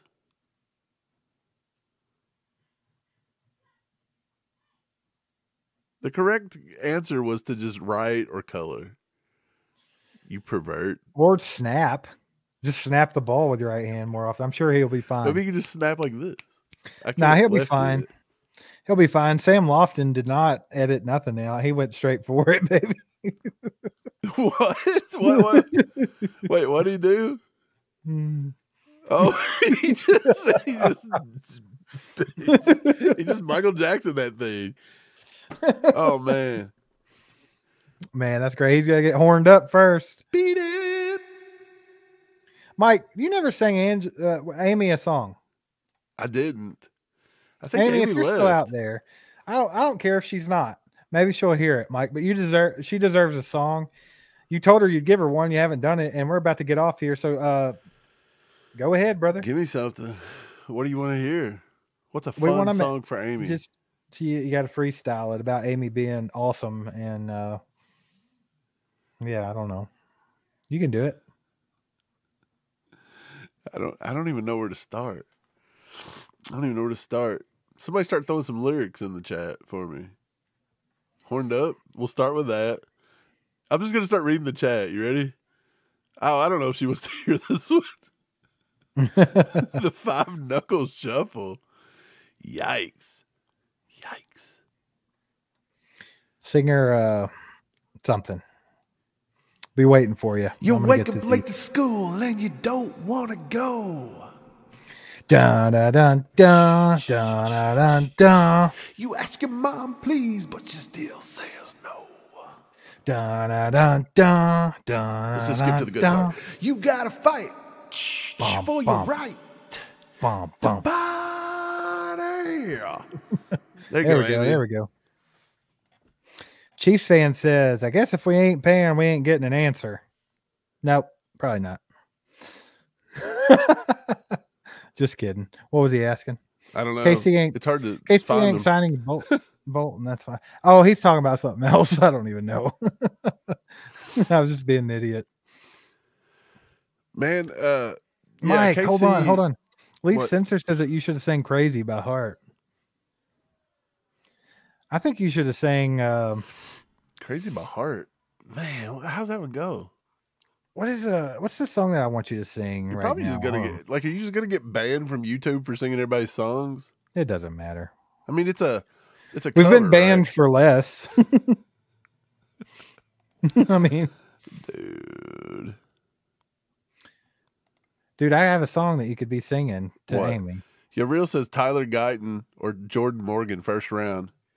I like Tyler Guyton in the first round. Jordan Morgan, I'm not sold on completely. Some people like him. I think he could be a first round pick. I don't know if I love him. I'm going to do a little bit more research with him, though. He said, Chief Gates, he said, don't sing songs. You're going to get copyrighted. Yes, sir. Yeah, but can you do covers? Covers are different, though, right? There's people just do. I don't know. I would like to hear you sing Total Eclipse of the Heart by Bonnie Tyler. Was that her name? Total Eclipse of the Heart. Man. Every now and then I get a little bit lonely. Turn around. Steve is adopted, I think. I might be. I don't look. Well, I don't know. I feel like the you older, look like mom's side of the family. I don't know. I feel like the older I get, I'm starting to get some Pops features.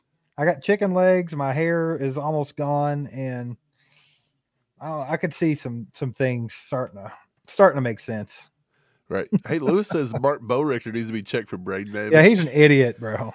Yeah, the whole Hollywood's McCole Harbin, but just cost more money is just a horrible take. Jeez. How did he play in the league? I remember he was a fan favorite for a while back in the Vermeil days, Mark Bowrichter. Mark Bowrichter played for what, 2 years, and that was it? Was it 3 maybe? I don't know. I was thinking about that earlier, Mike, the whole Mark Bowrichter thing.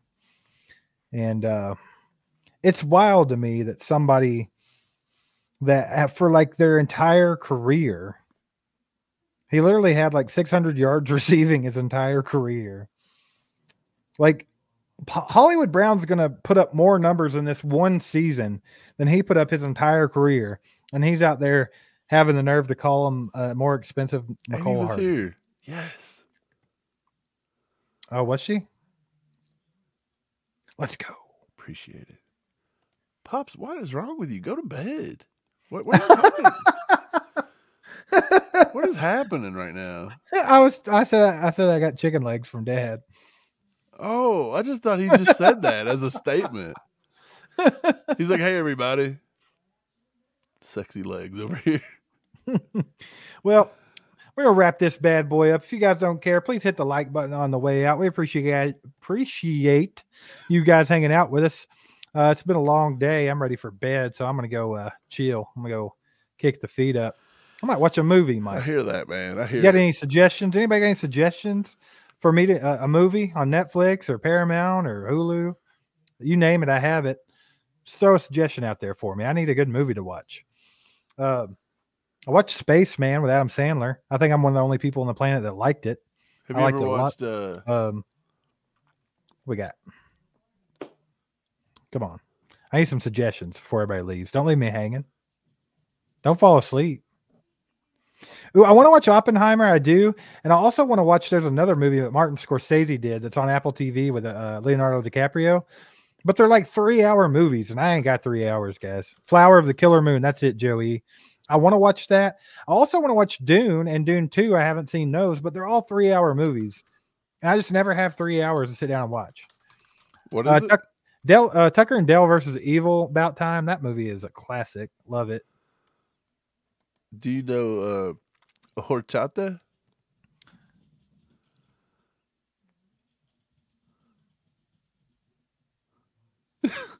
What? I don't want to. I'm not It's a gonna. good movie. I'm not gonna allow you to have a punchline there. I feel like you were making a joke. Okay, I'm sorry. All right. I don't know. Yeah, keep them coming. I'm gonna look back at the comments later. I'm gonna look at these movie names. By the way, appreciate you guys. But anyway, yeah, Mike, you got anything left for him? What are you giggling about now? Carth's movie suggestion. What was it? I can't even say it. I didn't see it. We're banned totally if I say it. Oh, I'm sorry. I gotta get out of here. Yeah, I probably won't. On that note, guys, hey, look, if any L'Jarius Sneed news breaks in the middle of the night, I want to let you know I'm not going to get up and cover that. We'll just react to it afterwards. Not going to do a live one. I think they'll hold out for the whole weekend. I don't think they'll announce it on a Sunday. Are they going to announce it on the Lord's Day, Steve? I don't know what they'll do. I don't know. I don't think you announce Sneed on the Lord's Day. I don't think you disrespect it like that. Think you wait? I think you wait till Monday morning. Maybe. I don't know. But anyway, appreciate you guys. Thanks for hanging out with us. Go Chiefs. Yeah, go Chiefs. There goes a sight from my soul.